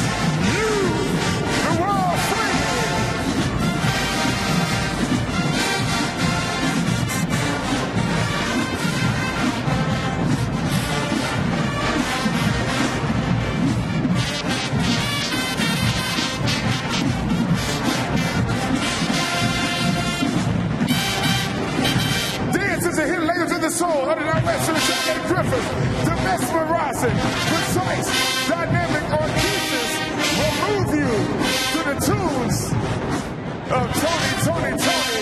It feels good.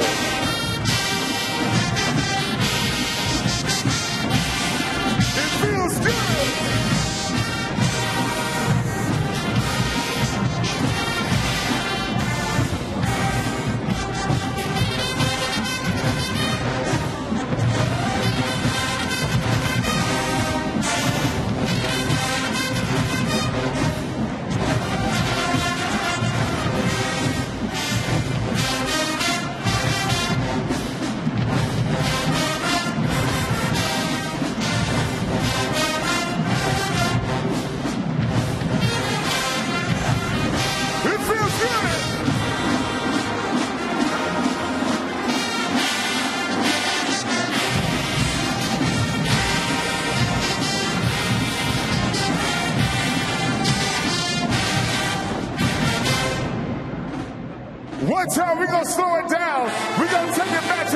finish. I want you to sing it if you know it. SWV. What you do to me? Sing it if you know it. Let's go.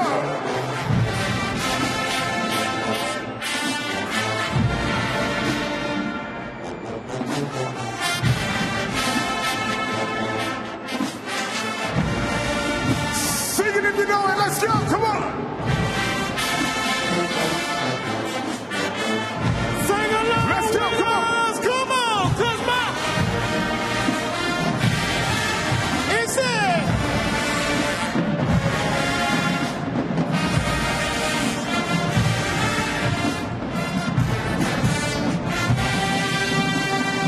We get so weak. Let's go.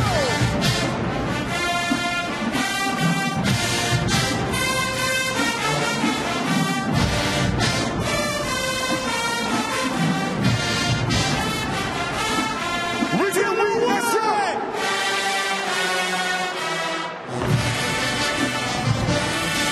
Let's go.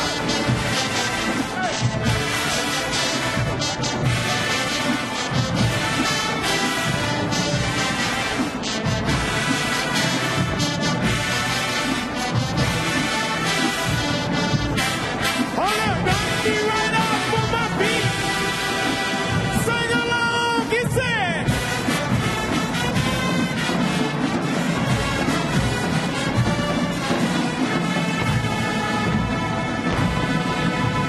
Can we take it to the trail ride? Hold up. One bang.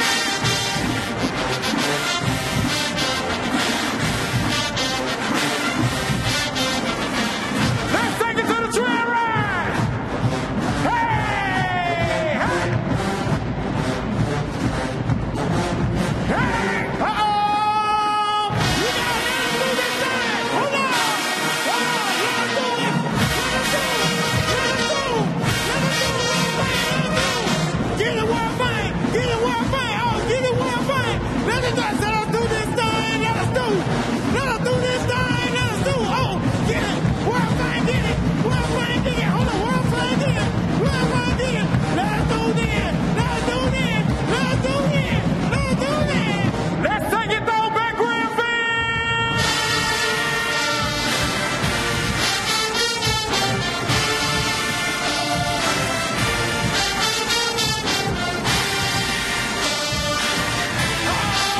Here we go. Here we go. One bang. You got it.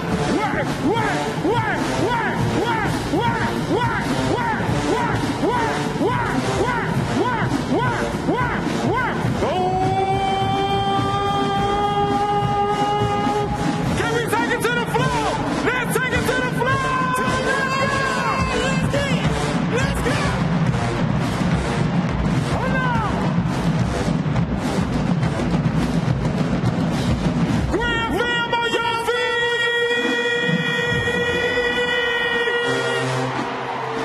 Here we go. Let me get a T.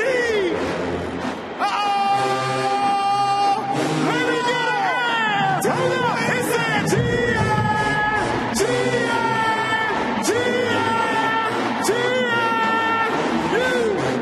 You. To the one. Don't you do. Happy birthday, Kendra. The bands that I mentioned after the Cobra Buck, Miss Davis Cowan. The future of touch. and Peacock. Welcome back to the Bayou Classic halftime show presented by Oikos. Let's hear now from the human spring, he was jukebox, elected to the serve Southern as University Marching Band. Student Government Association president. After completing his undergraduate studies, he plans to enroll in online MBA program at Southern University while working for a Fortune 500 company as a mechanical engineer. And now, the Southern University Jukebox. The Southern University Marching Band from Jaguarland. The Southern University Marching Band is led by Drum Major Nataj, the Mirage Johnson, from New Iberia, Louisiana. Show him some love.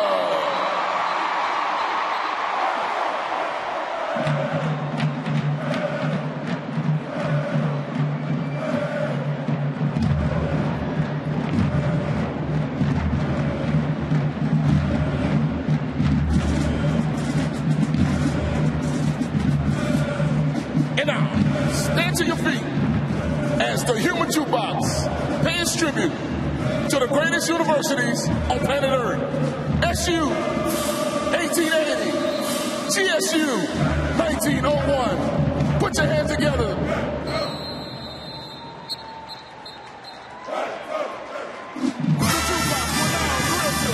Saturday Night's Love.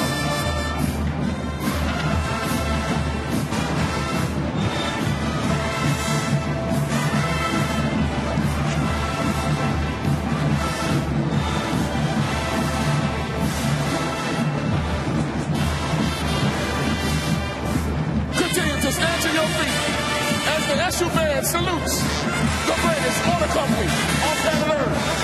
TMC.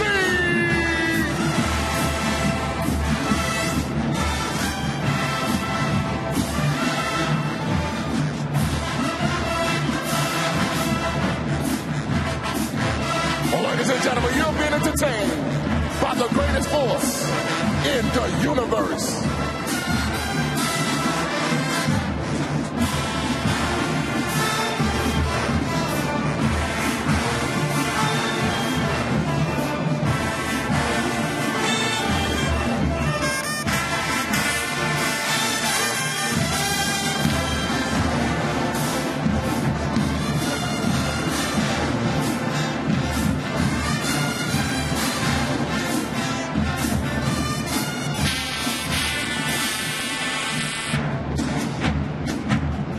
Glide, glide, glide. Glide, jukebox. Paddles in motion with style and class. The Southern University Marching Band is often imitated, but never, ever duplicated.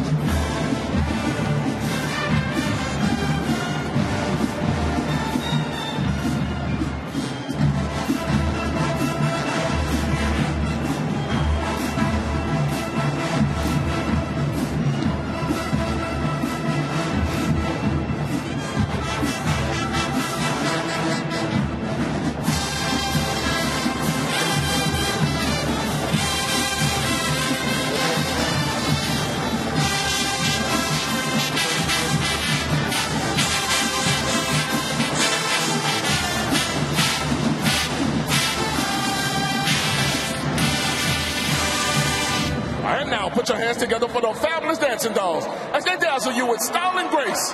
The tune is called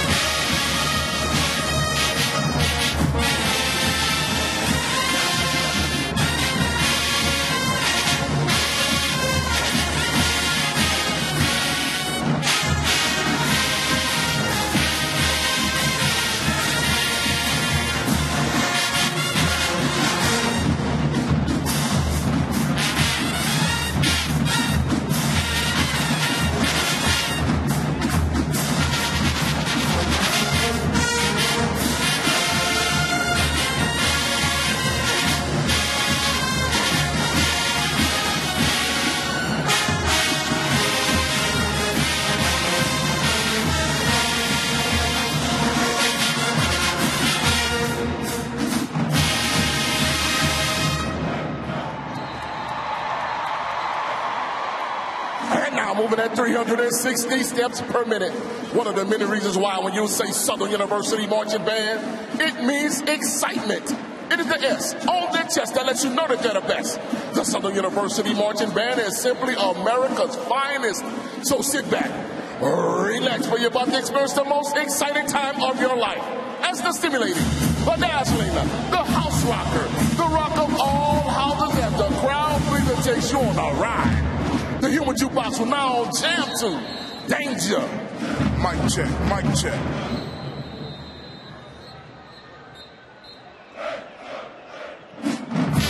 Welcome to Bayou Classic 2022. I hope you're ready to party, because the party has come to you.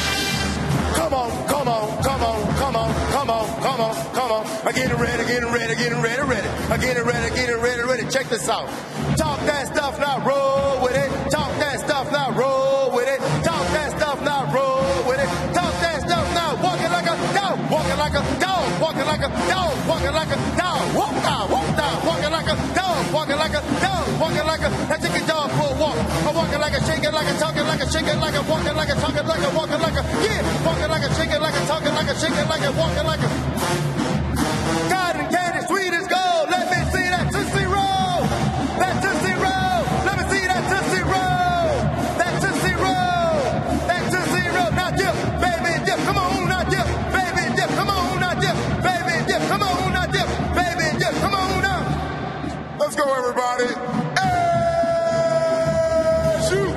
Woo! F, F, F, F, F, F. Rock who rap Southern U.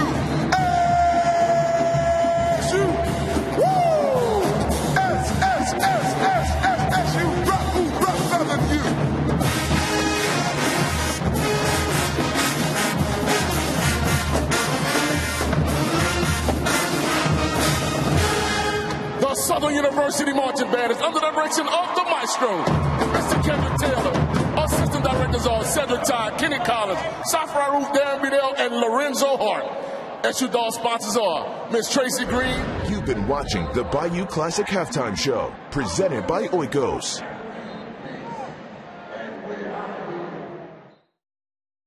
Did you know Google makes a phone?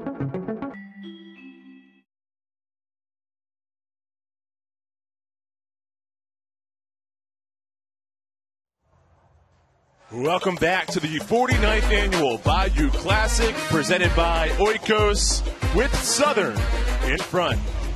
With Anthony Herron, Chris Lewis here with you. Okay, halftime show, fire. Battle of the Bands, out of this world. But we're back to literal focusing fire at different points. No also, doubt, it's pretty cool. We're back to focusing on what's happening in the game, and the game's been great. Back and forth, alternating scores, and right now Southern in the lead. They are, and we saw early on, we've seen kind of some back and forth, the chess match schematically between both of these teams. Early on, all the movement, the stem, the disguise pre-snap that Grambling was throwing at Southern was throwing them out because of all the penetration into the backfield. Then Eric Dooley decided to get his quarterback, Deshaun McCray, on the move, calling him into movement, bearing the launch point. So we saw that was able to generate a lot of offense for Southern, and now they've started to put some points on the board. This extended halftime, though, Chris, we'll see what the counterpunch is from each opponent. You said extended indeed. Saw some of the teams just looking at the bands as they were late to come out. Second half from the Superdome. It's next.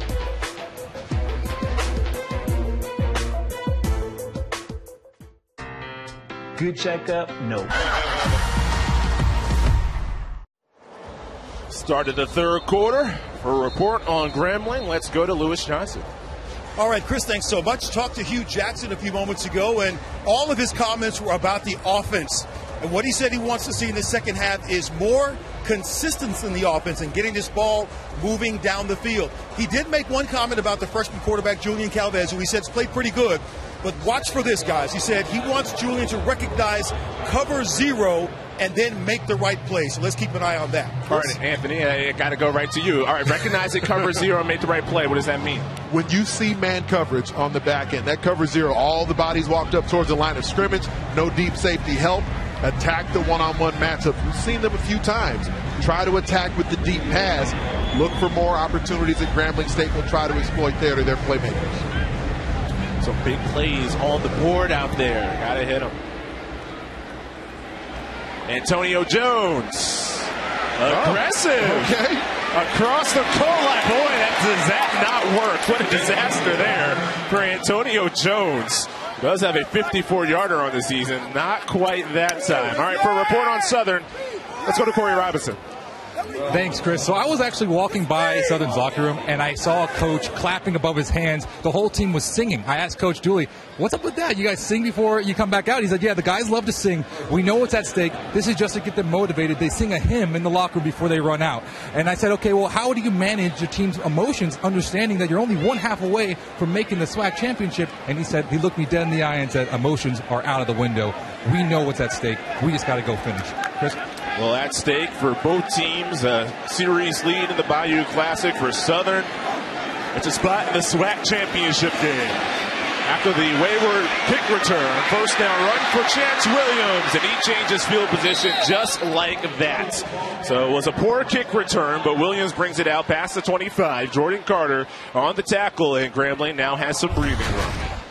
Does feel worthy of note that Eric Dooley grew up in the church choir as well. So he's all about singing at all times, but his defense able to let Chance Williams out the gate here. And like you referenced, changing field position, now the entire playbook more open to the Grambling offense. If we're going to mention Eric Dooley's background, we'd be remiss to not mention his fashion sense. He'd be upset if we didn't mention without his sharp style. Yes. Best dressed man in the SWAC. The freshman Calvez. Pressure, escapes, looks up, floats, completes. Williams hits. Shy of the 45, Rodney Johnson Jr. found him. But it is another first down for Grambling. Exceptional work there, extending the play by Julian Calvez, because initially you get Trey Lang into the backfield and then Jason Dumas with an opportunity also. But Calvez keeping his eyes down the field, finding his running back in this scramble drill. Chance Williams this time comes up with the grab after having an early drop in the first half. Mentioned Jason Dumas, preseason All-SWAC, two-time All-SWAC performer at Prairie View A&M with Eric Dooley.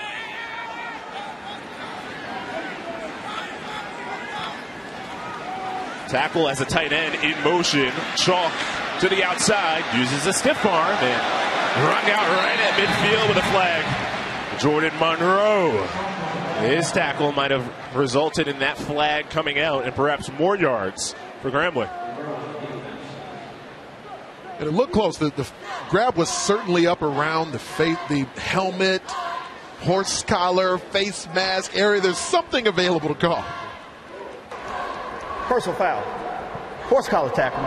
Defense. 15-yard penalty from the end of the run. First down. Initially, there were some Grambling State folks on the sideline, asking for a face mask, but you see there he did have him by the back of the jersey and, to some extent the back of the helmet as well. And if you run with the ball carrier for a few strides before whipping him down from behind, then it shouldn't draw the flag. There, you did see the defender Jordan Monroe take him immediately down to the ground. You see so many dangerous injuries on that kind of action, that grab from behind. With three receivers near side, first down. Calvez examines, rifles, incompletes. Looking for Edward Smith. Instead, it was Glenn Brown on one in coverage. Spectacular work by Glenn Brown there in coverage. And because the protection broke down, Julian Calvez had to extend the play. He wanted to go to that attack pass right off the bat, but he had to start to move and evade pass rushers as he held the football. That's where Jason Dumas just kind of clawing away at the feet of Calvez behind in the pocket. Same formation. This time it's a run. Chalk bounces, spins, stays up, darts. Finally run down. Second effort, third effort, fourth effort from Floyd Chalk, the fourth. Footwork resemblant of Gregory Hines. All kinds of footwork there, not only in the backfield at the second and third level. He's got those cleats spatted, just like Eddie Robinson used to let these Grambling State players do in the Bayou Classic.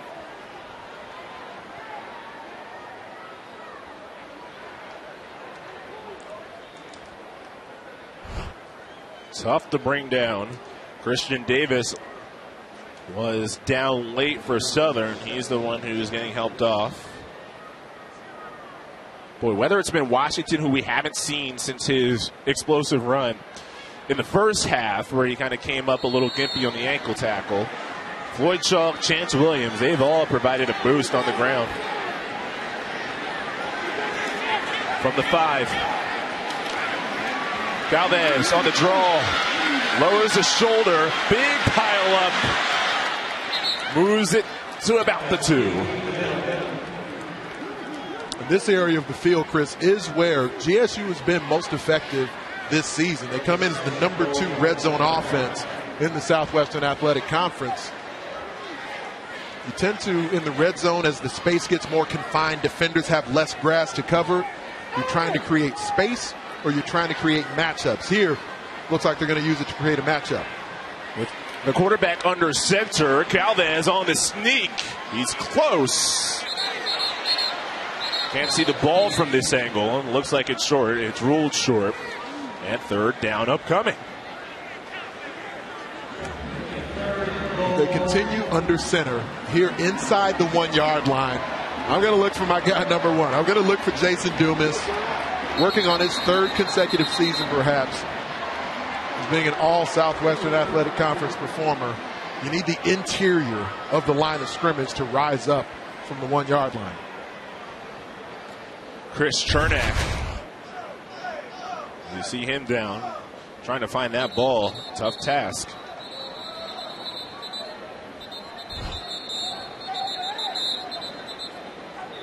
Chernak with just awesome size, 6'8", 327 pounds. Transfer from Stony Brook, from Brooklyn. Remember the quote last year from Terrence Graves, who was the interim head coach for Grambling, now on the Southern staff, by the way, said about Chernak, he's gifted, but he needs a little nasty. There's some nasty on the interior of that Southern defensive line. That 500-pound bench press available to Jason Dumas. See if he gets some movement on the inside. Spread out with the tight end Bean to the right, now under center. Galvez tries to crawl ahead. No signal yet. He's short. Southern's defense confirms it, and it's 4th down. After knocking it back at the point of attack, the individual picking up bodies off the pile was their leader on defense, who came over from Prairie View A&M with Eric Dooley, Jason Dumas. You had him and Willie Miles working on the inside. And Willie Miles, not very tall either, 5'9", 350 pounds. Jason Dumas, 5'10", 280. You need a few inches to go here to retake the lead in the Bayou Classic. We've seen 2 sneaks that were short. Do we see another on 4th down? We'll wait. Timeout, Grambling.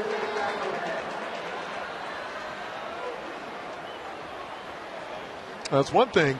We had Lewis Johnson interview Doug Williams earlier in the show. Doug, of course, started 4 Bayou Classics, his initial one as a freshman in the first Classic. Doug's a big boy. So even as a freshman, you got Doug, you want to go QB sneak, you're 220 plus. He can help move the pile. Julian Calvez, not as statuesque, not as formidable physically yet. Ooh, the alliteration. I like it. So we'll see. Do you continue where your offensive line behind Tyler Thomas at center, Ashanti Cole reeling people out of the interior, but not necessarily getting the true movement that you want to force at the point of attack? One coaching point I would give to Julian Calvez would be a slight delay, just a little bit of hesitation. If they go QB sneak again, just have the calm, the comfort to allow the pile to move a bit and just see where that crack, where that crevice develops, then surge forward, lunge forward, try to attack where you see there may be a crease. Would you go quarterback sneak again? Seen 2 that were short, but this one's a little bit closer. I would. And this is where, kind of modern football, you see teams get back into the shotgun. I'm not always a fan of it, but their shotgun run game has been very effective. I wouldn't honestly mind if they got into the shotgun and then you get a Floyd Chalk or a Chance Williams, even a C.J. Russell working downhill at the opponent. Traditionally, you've tried QB sneak a couple of times. I get it. That hasn't worked. I do think changing things up here would make sense for GSU. Well, you called it shotgun at least for now with an empty set. They change it up, bring in the heavy now. 4th and goal to give Grambling State the lead. Galvez sneak. He's blown up initially, sticks with it. The hesitation that you mentioned, Anthony. Touchdown, Grambling. It's not easy to do it because you want to advance on the opponent as quickly as you can. But that little hesitation, and it's really forced by Jason Dumas on the interior. It's forced by Willie Miles for what happens on that Southern defensive front. But after you wait that milli moment, then a lot of times these little lanes and crevices can end up appearing. Milli moment. Yeah, I've never heard that one actually. Trademark that. 9 plays, 94 yards. Remember, that was a tough kick return for Grambling to begin it. But it ends from the 1. Galvez, 4th rushing touchdown of the season. Hit it in.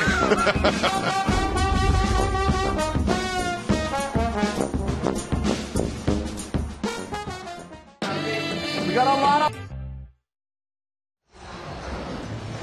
Tiger Woods tees off against his friends and rivals in the Hero World Challenge for an incredible weekend of golf. December 1st through the 4th on NBC, Golf Channel, and Peacock. Oh, man. Cafe du Monde. You said, oh, man, I thought you were about to go in on what you did there, what you had, the beignets, how many you ate. So I was impatient. I was not willing to wait in the line for the popular Cafe du Monde. So I went to a nearby beignet place. Very tasty. Cafe Beignet. Simple name. Good. And exactly what they call it. You get what you expect. I wonder if by decree I could maybe declare like a National Beignet Day. We got a national day for everything else. That's true. Morgan to the 30. All right, we got Michael Smith with a special guest. Hey guys, thanks. I'm here now with Chief Communications Officer of Procter & Gamble, Damon Jones. Procter & Gamble is the presenting sponsor for the 49th Bayou Classic. Damon, what does it mean for Procter & Gamble to be involved with this event, this institution, in such a meaningful way? This is our 6th year, Michael, being back here supporting Grambling and Southern. It's just a great opportunity to really ensure that the students who are working hard to, advance their education have the opportunities. We're well over $2 million in scholarships that have been provided. And it's really just about family, future generations, and ensuring the community is supported as they've supported us. That's good stuff. And a $600,000 donation you guys gave to both schools earlier on. So this is the 49th Bayou Classic. The big 5-0 next year. I know your brain and your team's brain is already working. Your wheels are already turning. What's in store for next year? Next year is going to be the biggest and best ever. When you come here to New Orleans, there is such tradition. You see families, generations of families, because these institutions mean so much to them. So we want to be a part of such a special celebration and really bring the brands back into people's homes. Damon, thank you and Procter & Gamble for pouring into this tradition the way you have. We appreciate it. Thank you. Back to you guys. Appreciate it, Michael. Yeah, next year, 50. I can't wait to see what's coming. 2nd down. Kendrick Rhymes, 35 and a half, and 3rd down for Southern. So we're seeing them attack vertically with the run game here. It would be good, I believe, for Southern to start to get Bichon McCray back on the move again. Attack the longitude and the latitude. Go vertically and horizontally against this moving, stemming, disguising, attacking Tigers defense. To contextualize the score here, Southern's a team that comes in 6-4 and a chance to win the SWAC West with a victory. Grambling at 3-7, they're the underdogs coming in. They're the team in front. 3rd down, and McCray gets the first. So on that speed option to the far side, he decides to keep it. Quincy Mitchell gets the tackle, but not before a 1st down on the ground. Really exceptional cut that Bichon McCray made here. You're going to see him press the hole and then bounce it laterally. It draws the defense in for a moment and frees it here right now where McCray, because the defenders are now out of position, it ends up creating a running lane by the way he pressed the hole before bouncing it outside. That's high-level running. Diamond formation, bottom of the screen, and they throw it out there to Braylon Morgan. And he stretches ahead for 1.5 yards. So the diamond, that sets it up for Morgan, who had a big game a couple of weeks ago, a 60-yard catch. So the SWAC standings, Southern with a victory here would vault to first place. The winners of the SWAC West, they would face unbeaten Jackson State in the SWAC championship game next week. So many things had to fall into place for this opportunity to come together for Southern. To the near sideline, it is complete. Chandler Whitfield. So you mentioned it. Well, take a look at this play. Right there on the mesh point, the ball handling in the backfield, but as he extends the plate, look at that grab. That's some special stuff right there from Chandler Whitfield. Well, Anthony, Prairie View A&M, Alcorn State, Texas Southern all had to lose for Southern to have the opportunity this week. They did all lose last week. As Coach Eric Dooley said, he always had that crazy faith that it would all go the team's way and they'd have a chance to take care of business this afternoon. The previous ruling of a completed pass is under further review. Let's see if they can win the SWAC West. They'll take a look at that last catch. We'll take a look. We'll be back.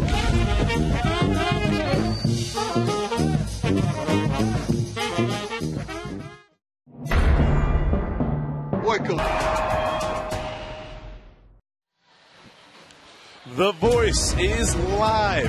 Vote in real time to decide which artists will continue on The Voice. Mondays and Tuesdays at 8 Eastern, 7 Central on NBC and streaming on Peacock.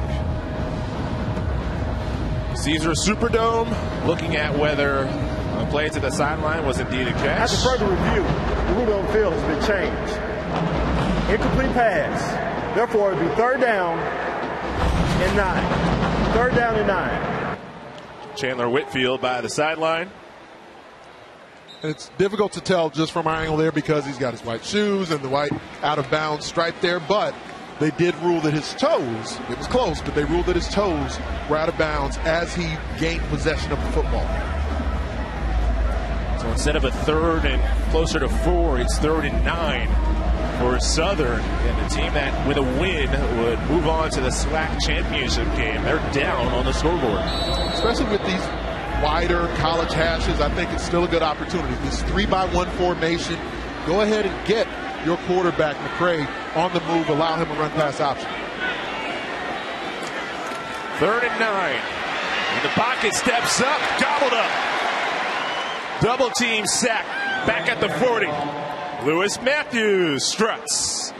It's asking a lot of your pass protection. They bring a blitzer from the wide side of the field, and so if protection doesn't hold up, you've got a stationary targeted quarterback asking Bichon McCray to go into scramble mode. As I said before the snap, it's been more effective throughout the game here where they've called him into movement, gotten the launch point on the go. So after a touchdown for Grambling, they get a stop. They come after this punt. Flag down as Beauplan hit the ground hard. They came after it already. Unfortunately, not lying about that. Beauplan, that doesn't count. Offense. 5-yard penalty remains 4th down. You don't want your punters taking hits for no reason. You'd like to avoid that if possible. It's a very physical punt that never happened. Yeah, he's banged up too. Robbins Beauplan. He's a big boy, by the way. I mean, I'm surprised Myron Stewart didn't take the worst of that. Look at those pipes on Beauplan there, man. Listed 6 foot, $195. I don't believe that. Transfer from Akron. On the Lewis Johnson program. Fair catch. Donald Johnson.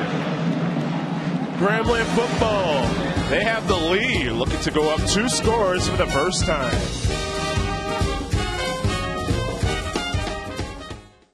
Legacy. It's the path you leave for others to follow. For Jen Peacock. That's Maurice Washington on the sideline. For more there, Lewis Johnson.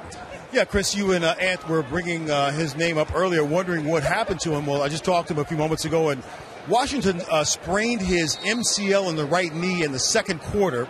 And so they had to look at it. He just took an ice bag off that right knee, but you can see he has the crutches. And so obviously Washington is out as Grambling is back on offense.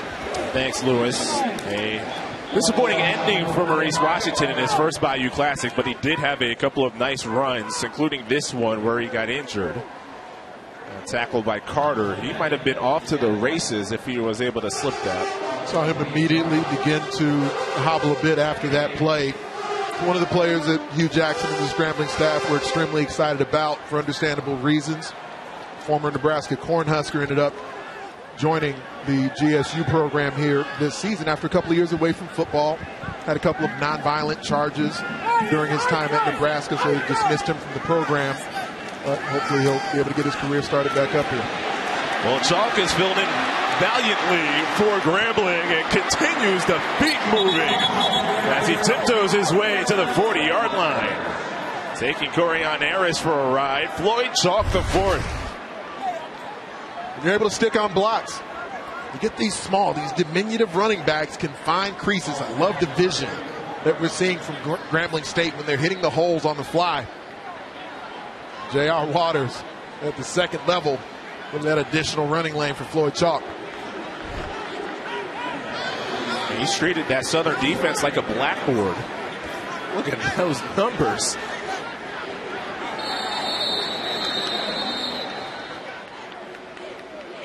And a whistle. Timeout called by Eric Dooley's team. Southern timeouts. Grambling on the move. All right, the reason why your dishes aren't as clean as C&E, and the red carpet starts live for me.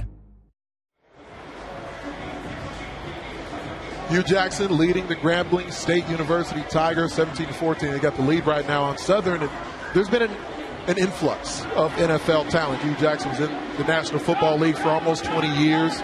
2 different NFL franchises he led as a head coach, the Raiders, the Browns.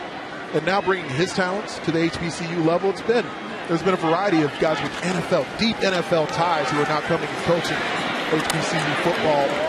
And I mean, just to be frank, Chris, not everyone has been pleased about it just because there's a community of HBCU coaches who have felt underappreciated over the years. And, Eric Dooley hasn't necessarily said anything negative about it, but he would be an example of a guy, an HBCU lifer as a player and a coach here in the SWAC, who has gotten this opportunity as he's worked up towards it over the years. But, Eddie George and Deion Sanders and the success he's had at Jackson State, Hugh Jackson now trying to build something with GSU along those lines as well.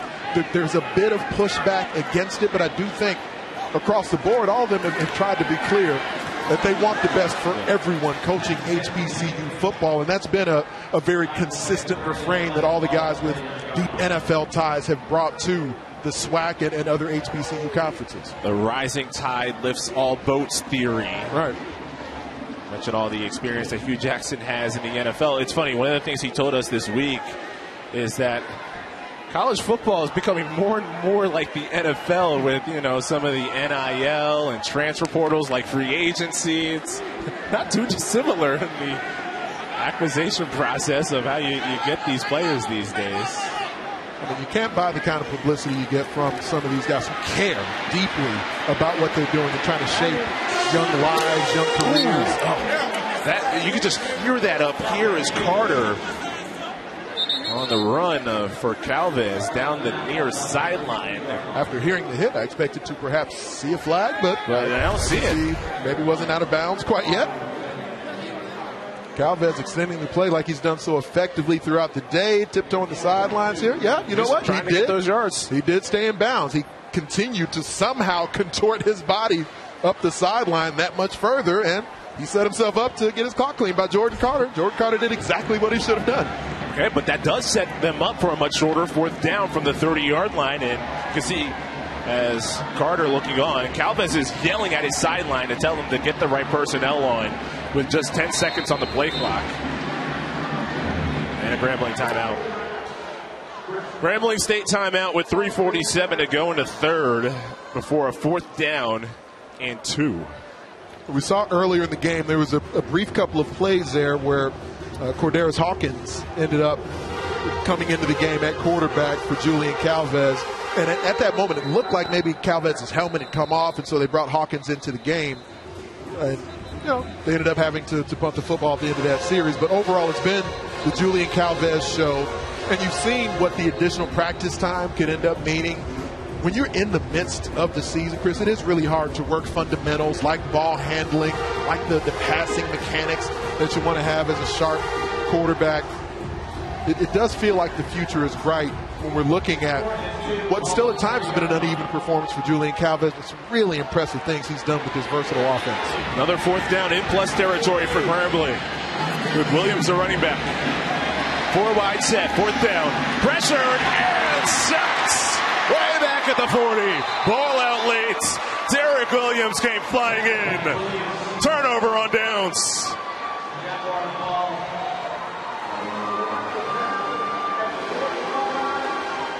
Got one of their defensive leaders back in half number 2. Derek Williams wasn't available in the first half of this ball game. It's going to come right there from the linebacker position. Had a targeting foul in the previous game. So he was not eligible in the first half, but there because of the movement. We haven't seen a lot of that from Southern in this game, but they ran a spike stunt with the defensive lineman, Willie Miles. That opened up the B gap, and Derek Williams was able to exploit it.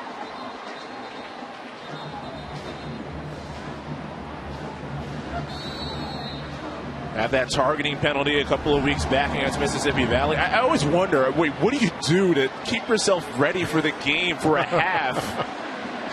Do you want to? I'm guessing you're on the sideline, but are you like stretching? That I'd be interested to almost see a feature on that. What do you do for that half? We'll get on first down. The safety comes closing down. That's Kevin Thomas. Nice one-on-one tackle by Thomas. Southern's made a couple of big defensive plays when they've needed to in this game. A forced fumble, which directly led to the touchdown drive in the first half. That fourth down stop. Now it's 2nd and 9. McCray, plenty of time, then steps up with the hands around the ankles, tries to get rid of it. Brian Powell provided the pressure. And 3rd down and 9 for Southern. Been a big game for Brian Powell. One of their senior edge players on the defense. He's been really effective with his ability to use the inside move. But once he finally gets that penetration into the backfield, it's been the same up and under over and over again when he gets speed in the feet of the offensive tackle and then work towards that inside shoulder. Only 3 close to the line of scrimmage for Grambling. They only rushed 3. One of them acting as a spy. So McCray with time steps into it and launches. Snagged for a first down in plus territory. Chandler Whitfield with the catch for Southern. Whether you call him into movement or he does it by himself, the vision of Bishawn McCray is just cleaner once he evacuates the pocket. There you had another edge defender make an inside move. This time it was picked up and blocked.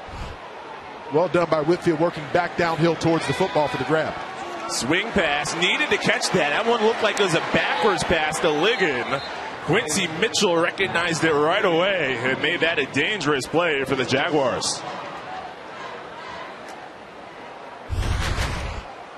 With everything being so downhill for Grambling State, it does feel like there's an opportunity here if protection can just hold up enough. So much of what the Tigers are doing are working at the opposing line of scrimmage. I would like to see Southern attempt a deep pass, try to set up a one-on-one matchup. The Orlando native McCray back to throw. It's too tall. Looking for August Pete. It was draped by Chris Digray. And it's 3rd and 17. The offense does change significantly when Southern has brought other quarterbacks in, like Bubba McDaniel. But that's the one bugaboo for Bishawn McCray. They just haven't been as effective throwing the vertical pass when he's been in at quarterback. When he's in rhythm, like he seems to be getting into now, he can be very sharp and accurate on short and intermediate throws. Let's see how they approach 3rd and 17. A Grambling blitz. McCray escapes. Eyes down the field. Sprints to the sideline. That's a great job in pursuit by Joshua Reed to have the speed to match McCray. Reed can run.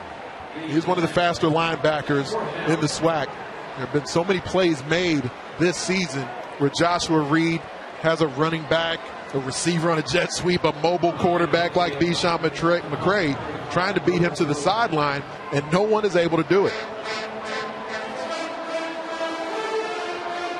These two linebackers between Lewis Matthews and Joshua Reed for Grambling State, they work so well together. Joshua Reed will be a part of the HBCU Pigskin Showdown. They'll be on CNBC. There's a flag down by the punter, and we'll check to see whether this is running into or roughing. I'm not sure what case Myron Stewart's trying to make there. I mean, it's been multiple plays in a row. He's hit the punter. Personal foul. Roughing the kicker. Defense, number 1. 15-yard penalty from the previous spot. Automatic first down. I haven't seen a punter hit the turf as much as Beauplan in this game in quite some time. There's been a couple of times here where even as Robin's Beauplan. That's an easy one. Yeah, there's really no opposing case to be made for Myron Stewart, who is more than experienced enough to recognize the path you need to take when you're rushing the punt from the edge. You're trying to pick a target area several yards in front of where the path for the punter is going to take him to avoid that. Looks like Beauplan's okay.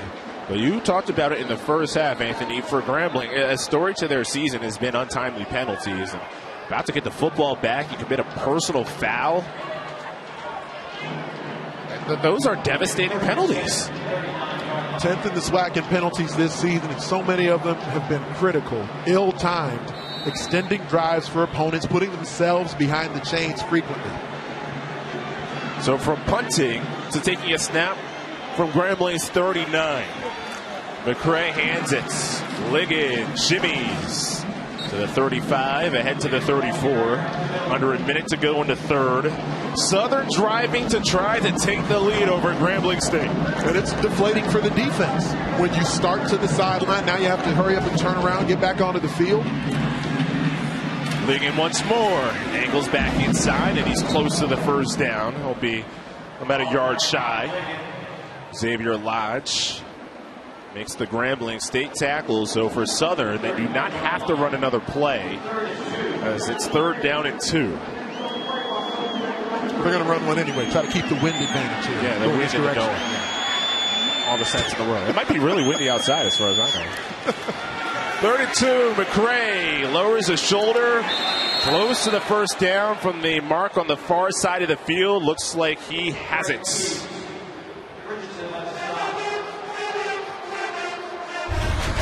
The ability to capitalize for Southern. They love the tenacity. The quarterback, Bijan McCray, burying it up inside behind his big old line. That was close. Very. McCray shakes his head. Southern on the move. The end of 3 from the Superdome.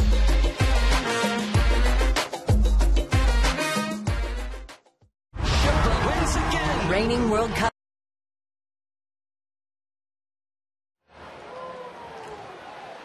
The 49th annual Bayou Classic presented by Oikos Bourbon Street. A lot happening this weekend. A little bit of inclement weather conditions hasn't dampened things much over the few days that we've been in town, checking everything out. This drive for Southern got the benefit of a roughing the punter penalty on Grambling to keep it alive. So Liggett on the ground on first down, spins his way for about 6. Blake Thomas for Grambling on the tackle. So started the 4th quarter. Remember, the Bayou Classics all tied up. 24 wins for Southern, 24 wins for Grambling. So the winner of this game takes the series lead. And this 49th annual has been a good one. You wonder here, second in medium right now, but you wonder what the decision would be for Eric Dooley if you get to a 4th down in this area. What do you attempt the field goal?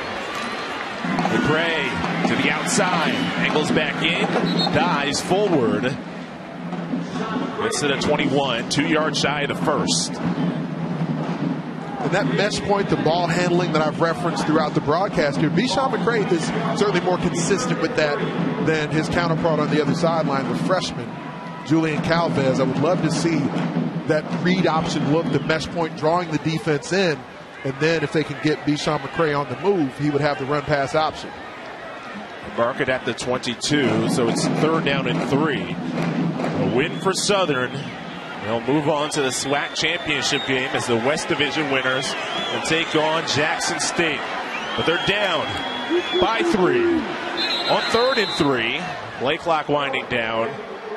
And in a game like this, you start to watch those timeouts. You have to use them to avoid penalties. That's not what you want if you're Eric Dooley. Don't miss the biggest and brightest stars in all of HBCU football. Go head-to-head in the HBCU Pigskin Showdown. Saturday, December 17th at 1 Eastern on CNBC and Peacock. A couple of members on Grambling State's defense will be a part of that. Joshua Reed, Brennan Vaughn have accepted their invitations. So it'll be fun to get a chance to see them play in that setting. Joshua Reed's had a great game tonight. His speed, a big part of containing McCray, which is part of the keys here on a 3rd down.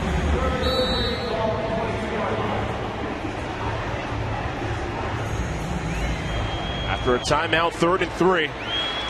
Powell making that inside move. Fake the handoff. McCray with a big crease. McCray, touchdown!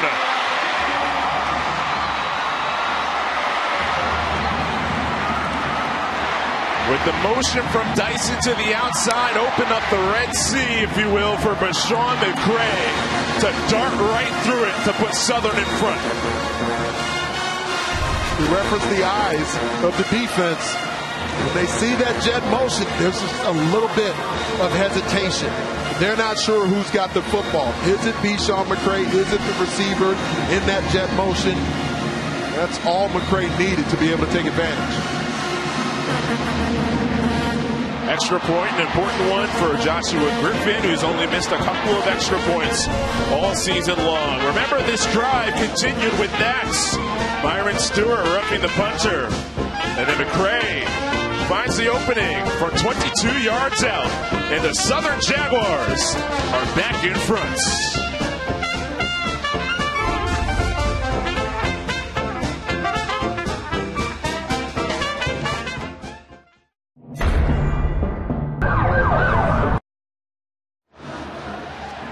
Redshirt sophomore out of Orlando. The quarterback, Bashawn McCray, puts Southern in front. You referenced it, Chris. The eye discipline that's necessary for the defense. After this jet motion, freeze it there. You see the effect it has on defenders at multiple levels for Grambling State as their eyes are going towards the receiver in motion. And so now you don't have pursuit from Patrick Marshall. You don't have pursuit from multiple levels of the defense. That opens up the void at the 2nd and 3rd level, and we know Bishawn McCray can make you pay. Remember what Coach Eric Dooley told us this week. He said at his quarterback position, I don't want a game manager. I want a game winner. Winning plays for McCray. When he referenced it, he recognizes he calls the offense in a way that perhaps is maybe beyond the development of Bishawn McCray at the moment. But to see that continued development, he wants to put him at times in difficult positions. Takes the bounce in the end zone. Been a fun game. Each team has had their big plays. Grambling on the ground has been effective. I mean, this offensive line has been sticking on blocks. The ball handling hasn't always been stellar this season for the Tigers, but certainly at many times in the game today, they've been able to make this Southern defense off balance, testing their gap integrity over and over again, running with tenacity. Grambling knows this is their last game of the season. They are laying it all on the line. As Maurice Washington left the lineup, Floyd Chalk has been the main ball carrier that's really gotten things going. We've seen the improvement in Hugh Jackson's first year, and now on the ground. A Southern defense, one of their toughest outings, stopping the run. Well, they were number 2 in the conference coming in rush defense. Get a torch today on the ground. Chalk and Williams, both running backs in, with Williams in motion. Under center, Calvez. He's pressure from behind and in front of him. Can't escape it. Back at the 15, Kelby Gibbons came in with 4.5 sacks for the Jaguars. When you're pulling from under center, there's not that immediate separation from the line of scrimmage. And so that penetration on the interior tends to draw younger quarterbacks back deeper and deeper into their drops. Julian Calvez essentially ran himself into that sack from Kelby Gibbons.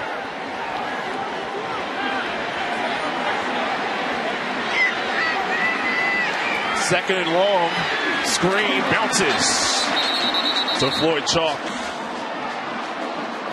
Third down coming up, Lewis Johnson. Now, Chris, sometimes, you have to grow up quick here in the Bayou Classic, and I've been watching the Grambling freshman quarterback, Julian Calvez, all game long, and it looks like he's done what his coach has asked him to do, and that's keep his head in the game. But I noticed something late in the third quarter. Remember, guys, when Calvez took that big shot to the jaw, then the sack and turnover on downs, and he was visibly upset with his coaches. And finally, something hit him, and he came and took his helmet off, talked to all his players, and said, we're going to get this thing done. Let's get it back together. And now Calvez, who makes another completion, and a nice pass there, has a chance to see if he can grow up just enough to lead his team to victory here in the Bayou Classic, his very first as a freshman. Thanks, Lewis. That completion to Arash, but it is short of the first down. And the punt unit coming on. Yeah, the Bayou Classic makes you grow up fast, and that's the task for Calvez. But right now, Grambling's defense set to head back onto the field with the punting unit on. Consistency is so difficult to attain and then to maintain it. You see moments where Julian Calvez certainly looks as sharp and accurate as you want him to look. Then there's other times where he looks like a freshman. Looks like he's sort of figuring things out. Punt by Isles. Whitfield calls it off. It's a good roll for Grambling. Inside the 30. So 11:48 to go in the fourth quarter. Southern, coming off of a touchdown drive, gets the football back. Wonder, as Southern's offense takes the field here, what is the approach? Because they've been able to find ways to get their run game going, but it's been a game Grambling State defense. That Tigers defense has been in attack mode. They've made a lot of plays on the opposing side of the line of scrimmage. We have yet to see even attempted deep passes for Southern's offense. It does seem to me some sort of play action, some sort of run action can set up a one-on-one opportunity. See if you can pick up a big pass play. Kirkwood, the motion man. First down run. Liggett tries to get the edge. He's blocked by Lewis Matthews. The tackling machine for the Grambling State defense. Hugh Jackson was talking to us about the way that Lewis Matthews and Joshua Reed, they basically challenge each other. They sort of have contests to see which one of them can come out of games with more tackles throughout at the tempo that they tend to play at. Matthews approaching that 100 tackle mark for the season. Not this game, that'd be a lot. I mean, if you would have said this game, it would have been too surprising. Well, he's been all over the place. McCray scrambles. Reed. Again, you mentioned those two trade. Matthews made the tackle on first, Reed on second down. A familiar refrain throughout the season. It's quality vision from Bishawn McCray. Asundiata Anderson was working inside the block. McCray was able to cut off of it, but then if you get stuck inside as an edge defender, you've got two linebackers like Matthews and Reed who can always make you right. Whichever gap you guess, it just seems like those two linebackers usually clean it up and make the play. 3rd and 1. McCray off the play action fake. Sidestep throw. He throws it away, but there is a flag down in the backfield. It was drawn by Brian Powell.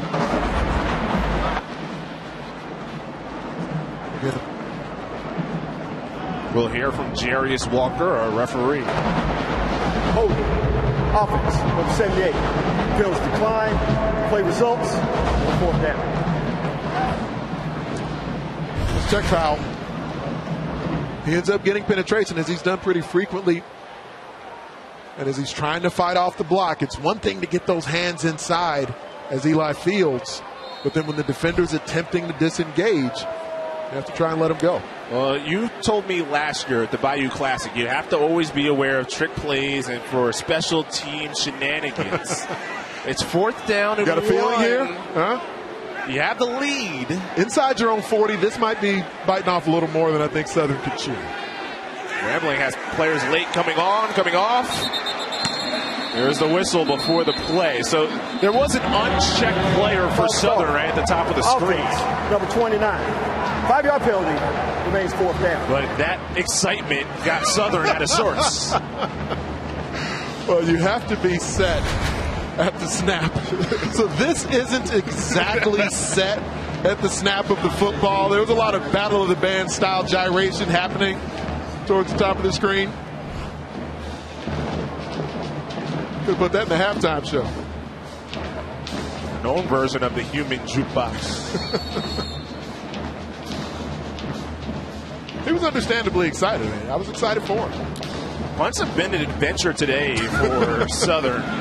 Both playing gets that one off. Donald Johnson decides to return this one. Gets past the 30. Stays up. Finally brought down. 31-yard line. Grambling State's defense did their job. Got the stop. It's up to the freshman quarterback when you return. Young Rock, Friday on NBC. George Lopez and his daughter Mayan star in NBC's new comedy, Lopez versus Lopez. Father must know best, but daughter knows better. Lopez versus Lopez, Friday, 8 Eastern, 7 Central on NBC and streaming next day on Peacock. Great time had by all. The Bayou Classic. Caesars Superdome. Grambling down by 4, starting a new possession. With the freshman Calvez pressured again and sacked once more. Cameron Peterson brings them down this time for a big loss. Holding the ball. We haven't seen Julian Calvez do that as frequently in the game today. But here, Peterson just continues to work the edge, not giving up on trying to turn the corner. Quarterback Calvez holds the football long enough for Cameron Peterson to get home. It's really a fun scenario. I mean, both coaches say you come to Southern or you come to Grambling to play in this game, the Bayou Classic. You have a freshman quarterback with the team down, needing a touchdown in the 4th quarter. Fun setup. How does Calvez approach it? This time on the ground. And picks up the lost yardage from the sack and maybe a couple extra to make it a more manageable 3rd down. Perhaps a couple of extra bumps and bruises as well. Over towards the sideline. And fast flowing and pursuing Southern defense. Now 3rd and long here. Southern defense that came into the game really effective on 3rd down. The enhanced mobility of Julian Calvez and his decisiveness in when and how to run has really at least given Grambling State more of an opportunity on 3rd down today than they've displayed at times this season. How do you approach this 3rd down? I think safely, to be honest with you. Perhaps even a screen pass. Calvez, 5-step drop, flicks the wrist, deep down the middle, it floats, and it's intercepted. Christian Davis with the pick. There is a flag down back near midfield.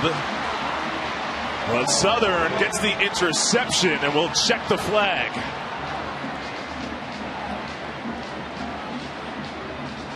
Davis doesn't look too happy.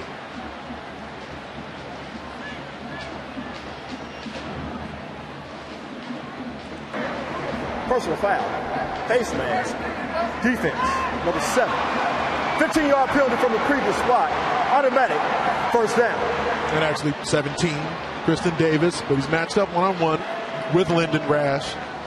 Rash hasn't been as big a part of a passing attack here in the second half as he was. Number 17. We did correct that already, sir, but thank you. You are correct. But now that moves the chains for GSU with that attack pass. That was a big part of where they haven't been. Both teams have been ineffective throwing the deep ball throughout the season here. Grambling has at least been able to go into attack mode and try to lengthen the coverage more frequently. Galvez, rollout, Bean, hurdles, whoa! To pick up the 1st down. The UNLV transfer, Noah Bean with the highlights of the afternoon. It's becoming so frequent in the sport these days as defenders look to go low against bigger offensive players. Saw them move the pocket and get the ball to Noah Bean. As he turns upfield, immediately goes airborne over the top of Kristen Davis. Davis has been busy on this drive. Calvez. Oh, he's hit. The ball out and scooped up. Jordan Carter strides and scores.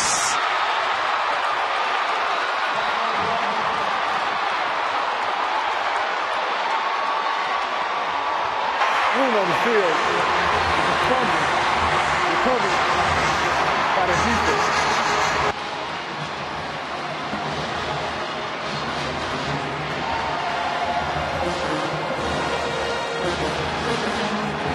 Doing it.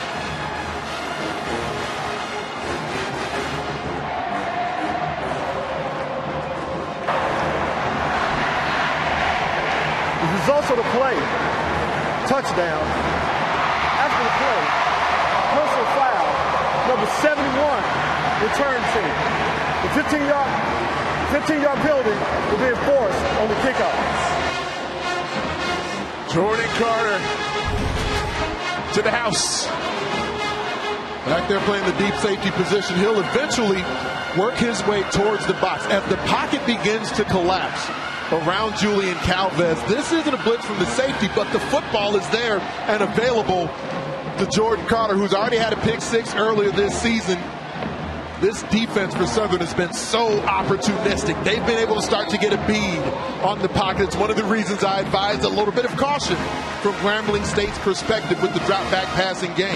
That's the second time we've seen the ball come out of Calvez's hands before he was even hit. He was hit hard, but that ball was out before the contact. It's happened multiple times this game. It's happened several times earlier in the season. The insecurity of the ball handling in the backfield rears its head again for GSU. Jaguars defense now their sixth defensive touchdown of the year. First in the SWAC, number 2 overall in the FCS.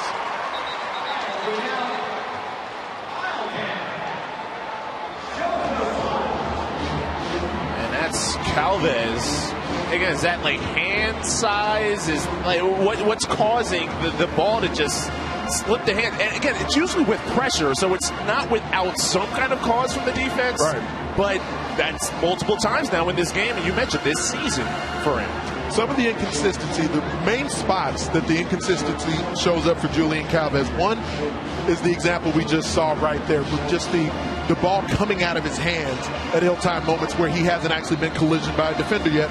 Also, the accuracy on the move. He's mobile enough to run and throw while he's on the move, but sometimes the ball sails on him, he throws it into the dirt.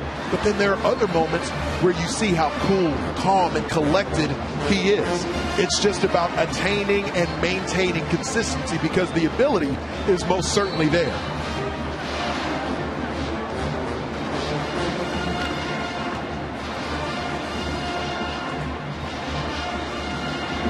First time in the game today, we have a multi-score lead, and it's here in the fourth quarter. And now with the remaining time, Grambling State, you would imagine, will have to go more into attack mode on offense.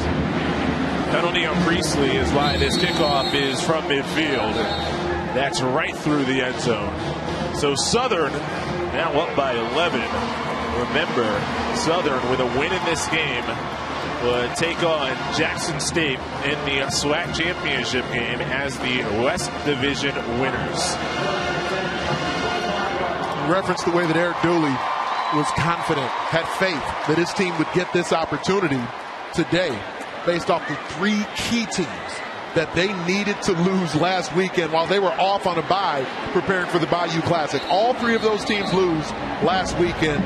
Now Southern had this opportunity. I spoke to Terrence Graves on the field before the game today, who was on the opposing sideline as the interim head coach for Grambling State. Terrence Graves told me exactly the same thing. He was advising the players for all the time he's been around this matchup that the game would mean something.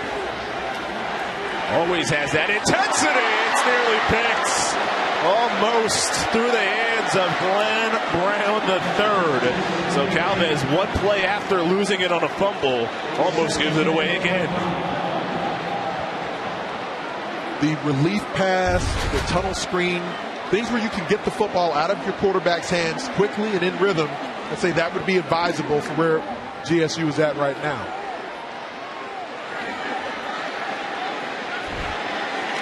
On second down, it's a run.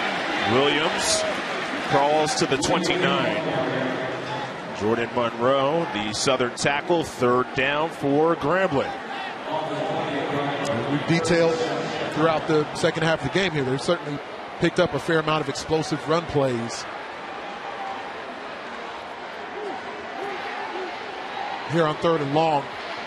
Pass protection, especially even though Southern doesn't need to blitz to be able to get home. I would be curious to see whether or not they throw that wrinkle at the Grambling State pass protection. One of the best pass rushes can get after Galvez. Stephon to escape, but can't get rid of the defense on that one. Jalen Campbell finally found him. There is a flag down in the area of holding. But Southern's defense comes up big. Offense, number 55. Fields decline. Play results. Fourth down. They haven't needed much of it, but from the second level, they bring one of their best linebackers who's now active in the second half of the game. Bring him into the A-gap. He's pressing the pocket against the running back Chance Williams. That forces Julian Calvez out of the pocket. And then the pursuit for the Jaguars, able to get home from there.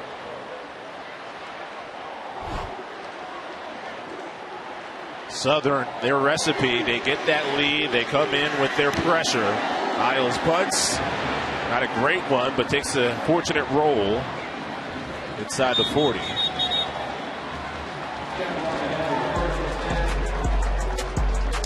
Southern with the lead, in control of the Bayou Classic.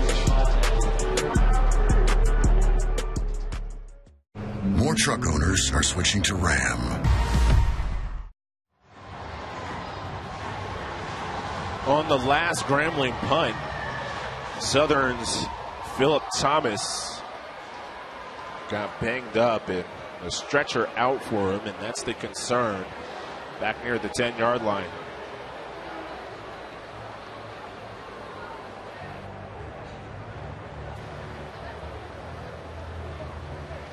Senior out of Atlanta.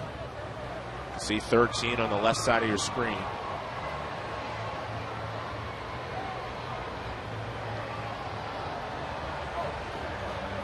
Very difficult to discern exactly what may have happened from there. Certainly several different bodies he collides with before ending up on the turf. Check on Philip Thomas. We'll be back from the Caesars Superdome.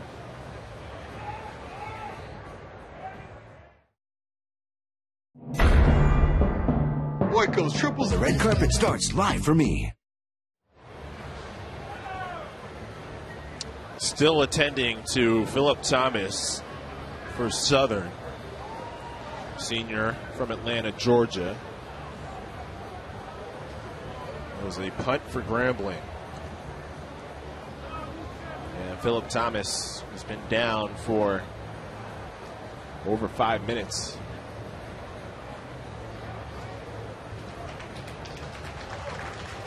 Medical staff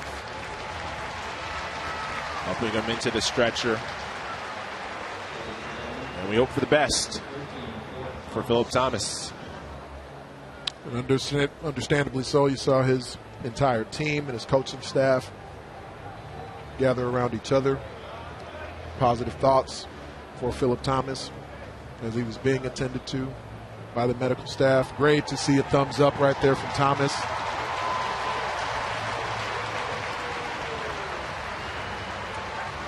The Bayou Classics is about a lot of things.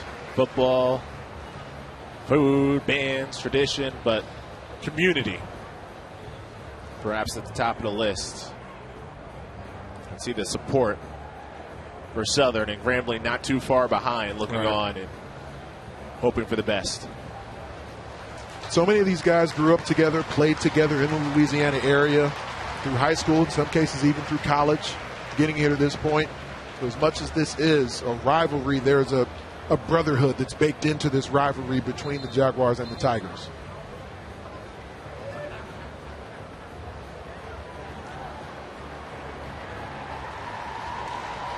We send our best to Philip Thomas. One more look at what happened. So it's really tough to tell.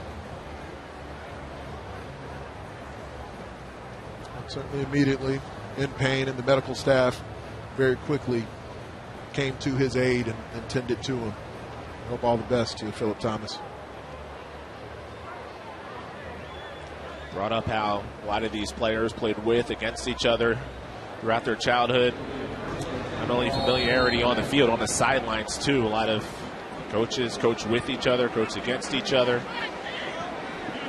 A lot of Grambling players on Southern staff, a lot of Southern players on Grambling staff. Back to football on a first down run for Southern. So the task here with an 11-point lead, over 6 minutes left. Moving the football and trying to secure the 49th Bayou Classic and take a lead in the head-to-head series. Again, the coaches with Grambling ties on Southern side of things. We mentioned a lot of players, including Eric Dooley, who played at Grambling for Eddie Robinson, was the offensive coordinator for 4 seasons. He's the head coach now at Southern. McCray on the keeper, gets to the 45, so it'll be third down and about 4 for Southern, and Grambling could absolutely use a stop right now. You see where the tempo that Southern at times had mixed in, going some hurry up. We've seen them now begin to milk the clock as they've gotten this multi-score lead in the fourth quarter. We're referencing some of the ties on both sidelines. Talked a bit earlier about Terrence Graves, now the special teams coordinator back at Southern under Eric Dooley. He was, as we mentioned a little bit earlier in the show, the interim head coach for Grambling State last season. He's been on both these sidelines as a special teams coordinator and interim HC. We got the ice shower in the last game on the Grambling sideline. Third down run won't get there. Handful of Grambling Tigers on defense make the stop on Carl Ligon. And we'll see how Southern approaches it. Their offense, as of now, staying on the field. And now the punt unit coming on. In the midst of a very physical day from the Alcorn State transfer, Romans Bow Plant. Punter's been through it all.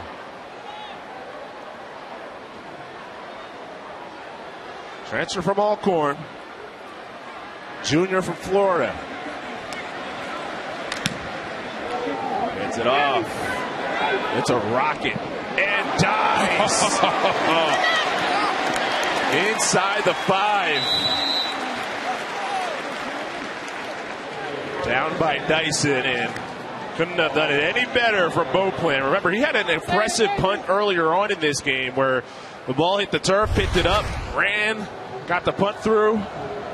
This time much more traditional, but just as effective.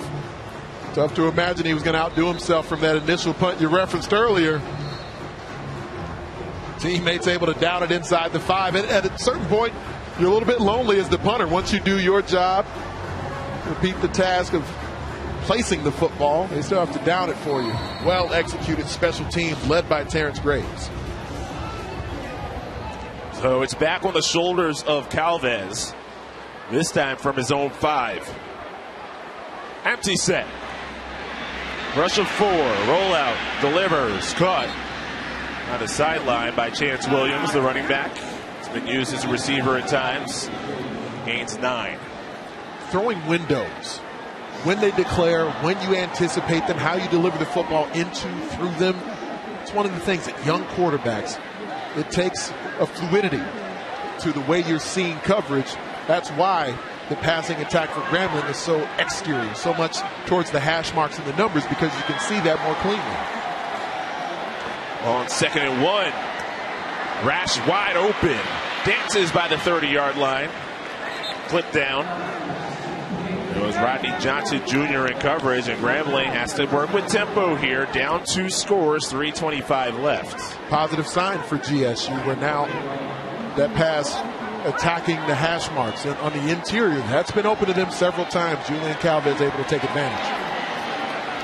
Going to need a big play at some point. See if Calvez can deliver it here. Roll out. Gets rid of it. High and hits. Christian Davis. This time it counts. And Davis with the exclamation point for Southern.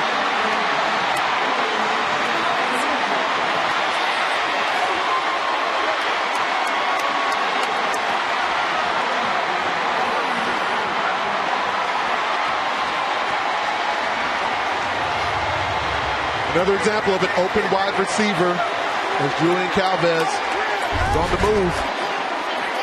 And an opportunity to feed it to Lyndon Rash. The ball sails on him like we've been talking about throughout this show. There's times where it looks clean, times where it looks accurate, times where it looks like that. And this Southern defense, they don't only take the football away, they don't only pressure your quarterback. When they get the rock in their hands, they're looking to score. He had the interception earlier on that was called back with a face mask. That time, nothing on the field except 6 points for Southern. Extra point no good. Stays in a 17-point game. It was still man coverage. If they ran there, it's more of an off man. He had eyes on the quarterback the entire way.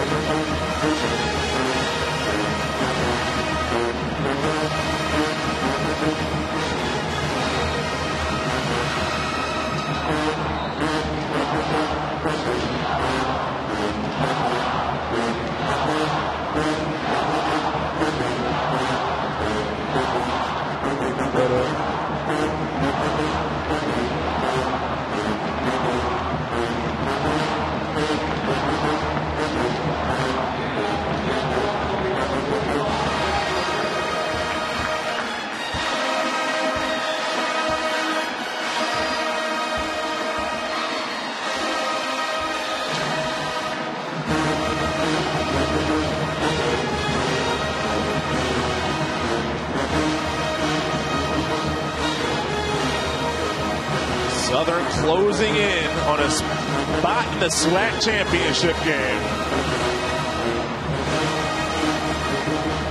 Of course, you had Prairie View A&M looking on closely. If Southern dropped this game, it would be them taking on Jackson State.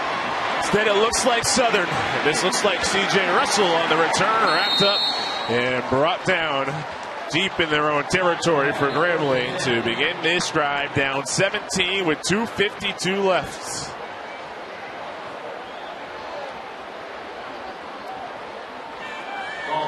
Very happy Jaguars fans. Just a couple of weeks back, looked like this was going to be a season that had a winning record, that had some positivity to it, but that would end here on the field at the Superdome. Now all the signs pointing towards Southern University playing again next week. And this was not easy by the least. You look at the score, if it stands 34-17, Southern dominated the game. That absolutely not the case. But a strong fourth quarter, some defensive plays to help look like close the door. Edward Smith on first down slithers to about the 18. Learning opportunity for Julian Calvez, for a lot of his young teammates. Dozens of freshmen, many of them true freshmen, on the field today have played significant roles for Grambling State throughout this season. These are still critical reps for them. Rash on the comeback. Brought down at the 30. So if the score holds, it'd be Southern. One of the most improbable ways. Again, they needed 3 separate games to go their way last week to have this chance. The message for the Jaguars as they were watching last week's action, Eric Dooley said he had all the TV set up. He wasn't taking any chances of not watching the game. He absolutely TVs, was. the computers, you name it. If there was a game to be watched, he was taking them all in. But the message was crazy faith. They were texting each other, the players back and forth. Corey Robinson was telling us that was the message that the team had really throughout last week. Crazy faith. We're not in action, but whatever needs to happen will take care of itself. Well, it did to set up this game for Southern. All they need to do is get past their arch rival, the Grambling State Tigers. The Bayou Classic, where it's famous for anything can happen. Grambling got off to the great start. Southern, second half, excellent. Valdez on second down. Again, a little bit too much on it. Over the head of Smith. You think about Eric Dooley, the fact that he played his college football at Grambling State, coached there as an assistant, coached as an assistant at Southern.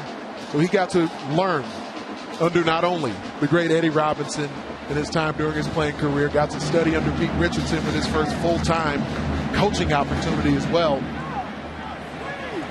Now this opportunity to coach his team yet again to a SWAC title, but not only as he did for Prairie View A&M, but now takes Southern, one of the greatest of all time, Pete Richardson. He helped him win multiple Black College National Championships.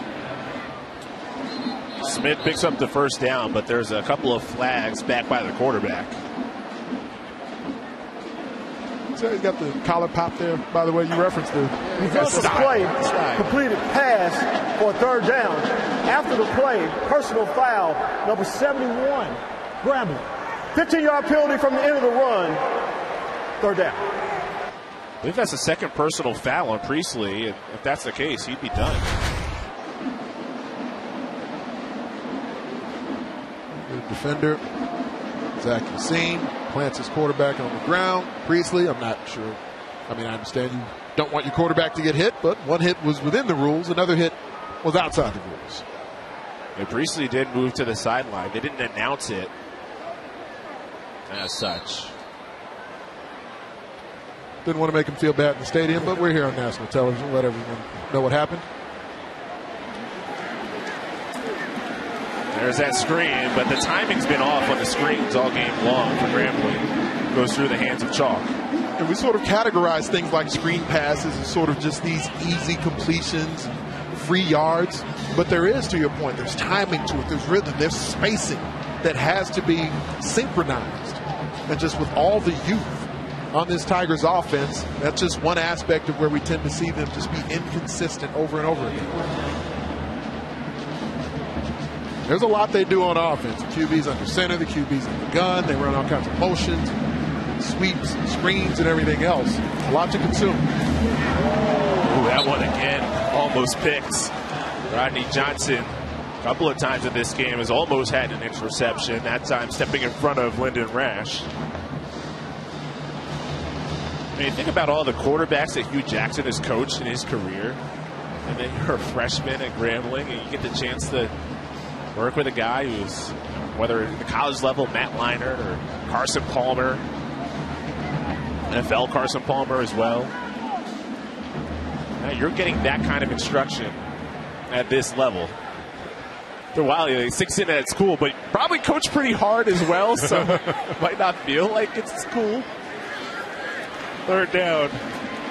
Valdez again hit as he throws, and the ball's out. Ruled a fumble. Oh, picked back up by Chalk. Might have ripped it away from a Jaguar. Flag down, another flag.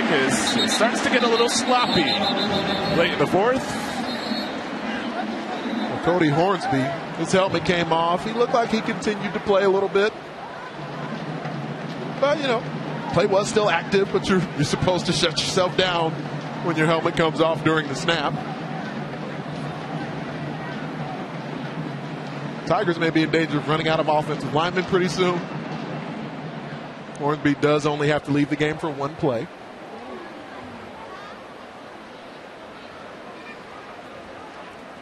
He felt the opponent ripped his helmet off. That was what he was rather upset about.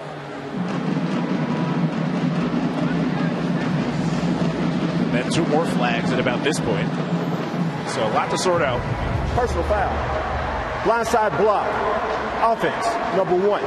The 15-yard penalty for being forced on the spot of foul remains third down. J.R. Waters back in this game. He suffered an injury a couple of weeks back against Pine Bluff, so good to see him back. Hugh Jackson, just his first taste of the Bayou Classic. Perhaps a bit of a bitter one. First half, Grambling State looks strong. Got away a bit in the fourth quarter. As we referenced a couple of times here, they were getting to a stretch where Grambling State was beginning to play some of their best football of the season, back-to-back games. Fred McNair has led a really good Alcorn State squad for several seasons, came up with a win against them. A lot of dancing and moving for Chalk. And brings up fourth down. Let that clock wind a little bit. Let's think of a stretch of games that GSU had there.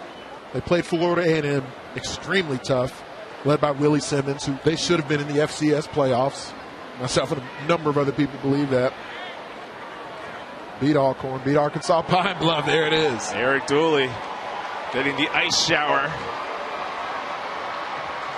Doesn't look too pleased about it, though. He's a fashion guy. Doesn't want to get that messed anywhere near messed up. There you go. There's a smile. Southern celebrates.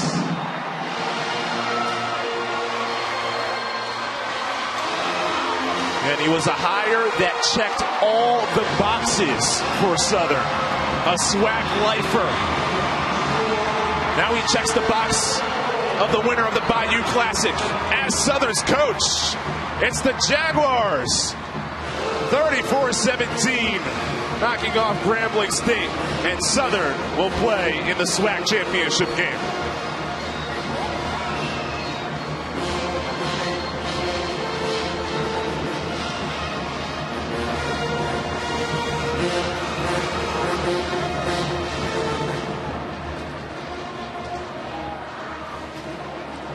A New Orleans native. Born and raised in this area. As a player, assistant coach, and head coach.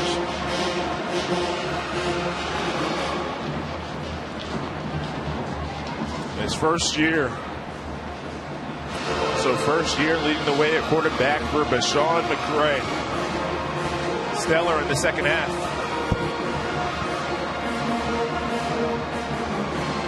Hugh Jackson will have more cracks at it.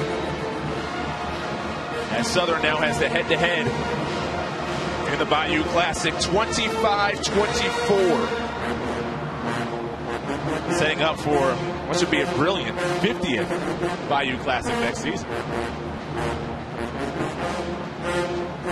There's the trophy. Have the MVP awarded as well. Let's go downstairs for Corey Robinson. Coach Dooley, congratulations. The series is no longer tied. To do this in your hometown as the first time as a head coach, how would you describe this feeling? You know, the only thing I just always tell folks, but God. Just keep trusting in. Those young men work hard, extremely hard. I'm speechless. I'm speechless.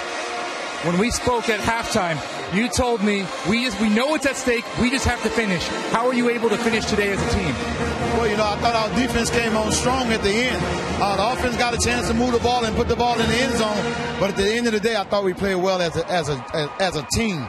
You know, I always preach three phases: special team, offensively, and defensively. And I thought those guys did a great job. We know it wasn't going to be easy. You're talking about a big-time rivalry right here in Grambling. And those guys been playing well as well, so we knew it was going to be tough for us, but our guys fought for 60 minutes. The defense, as you mentioned, unstoppable. Sacks, consistent pressure, scoop and score, a pick six. How were you able to put them in a position to be successful today? You know, our defensive staff did a great job. Coach Miller got those guys rolling and playing some good football, so I'm pleased with it, but that's what I expect, because that's what those guys been doing all year long. Next up, SWAC championship, a rematch against Jackson State. How will you prepare the guys for such a big moment? I never look in the rearview mirror. We just got to look what's ahead of us. We got the opportunity to represent the West in the SWAC championship game. We know it's not going to be an easy battle. I think they got some great teams in this conference. So facing Jackson, who haven't lost a game this year here, we got our challenges, but we'll be prepared and ready. Best of luck to you. Congratulations, Coach. Lewis? All right, thanks very much. Well, the Southern Jaguars are definitely celebrating, and Bashawn McCray doesn't want to do the interview by himself. He wants his entire offensive line here. First of all, congratulations. In just the moment here, what does it mean to you? It means a lot. I mean, a lot was riding on it. A lot. Thank God. I want to thank the O-line, my O-line. They did beautiful today. And we can't do no. I can't ask for nothing more. I can't. And happy birthday to Kyrie Mama. Can you just describe what it was like to have the table set perfectly for you? The teams that needed to lose did. You know, when you came into this game, if you won, you'd be headed to the SWAC championship. What was it like to take the field knowing you had this opportunity? It meant a lot. I knew it was a big game. Like Coach Julie said, it's the next game. But we preached on our bye week last week. We knew it could happen, so we just stayed prepared. So when the moment came, it wasn't really a shock to us. There's so much emotion in this game, Deshaun, and as you ride the ups and downs, the waves that happen, how does you manage yourself and the rest of this team to try and get to this moment here where you're victorious? Just don't make the moment too big. We know what's riding. We knew what we had to do. All right. And now you know what's next. The SWAC championships against Jackson State. What are your thoughts on that? It's a big game because it's the next game, but we're going to be prepared. How did Deshaun do today, guys? Good? Marvelous, they say. Deshaun, congratulations to you and your team. Yes, sir. Thank you. All right. Thanks, Lewis. Marvelous job indeed. McCray and the squad get to celebrate. Big second half. Yeah, we'll see you in Jackson. SWAC West Division champs. They'll take on Jackson State in the SWAC championship game. Winners of the Bayou Classic trophy presentation next.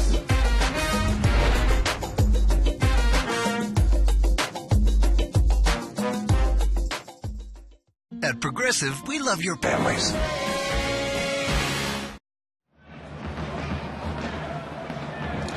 Southern Jaguars, winners of the 49th Bayou Classic, presented by Oikos.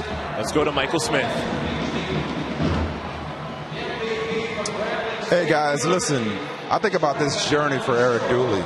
And you're talking about a guy that in 1997, he was coaching middle school. He was teaching at middle school, McMain, here in New Orleans. This is a kid from Carrollton, the Carrollton area of this city.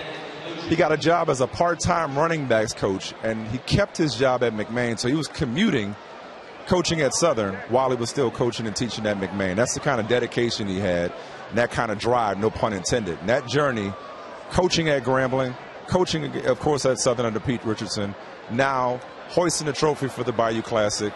It's just such a full-circle moment for a kid, like I said, from Carrollton, a New Orleans kid, now getting an opportunity to compete for the SWAC championship. Just such a great story. Back to you guys. Excellent story indeed. It's a storybook for the New Orleans native. Getting ready to start the trophy presentation down on the field. Southern, those smiles tell it all.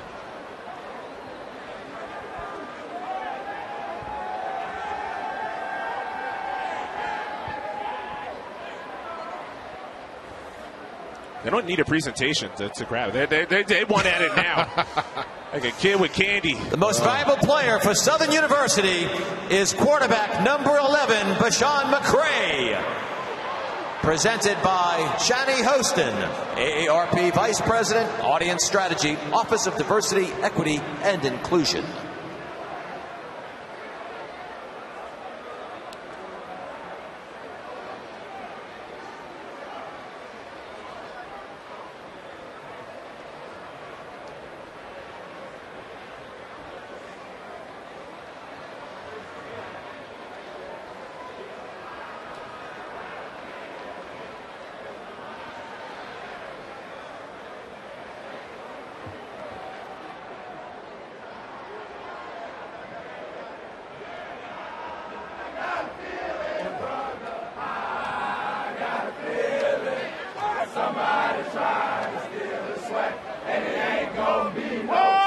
And now, ladies and gentlemen, this year to present the trophy to the winner of the 49th Annual Bayou Classic is our presenting sponsor, Procter & Gamble Representative Damon Jones, as well as our presenting sponsor of the Bayou Classic Trophy, AE Touch Technologies, Representatives Adam Krappel and Mayat Latham. Congratulations, Southern Jaguars!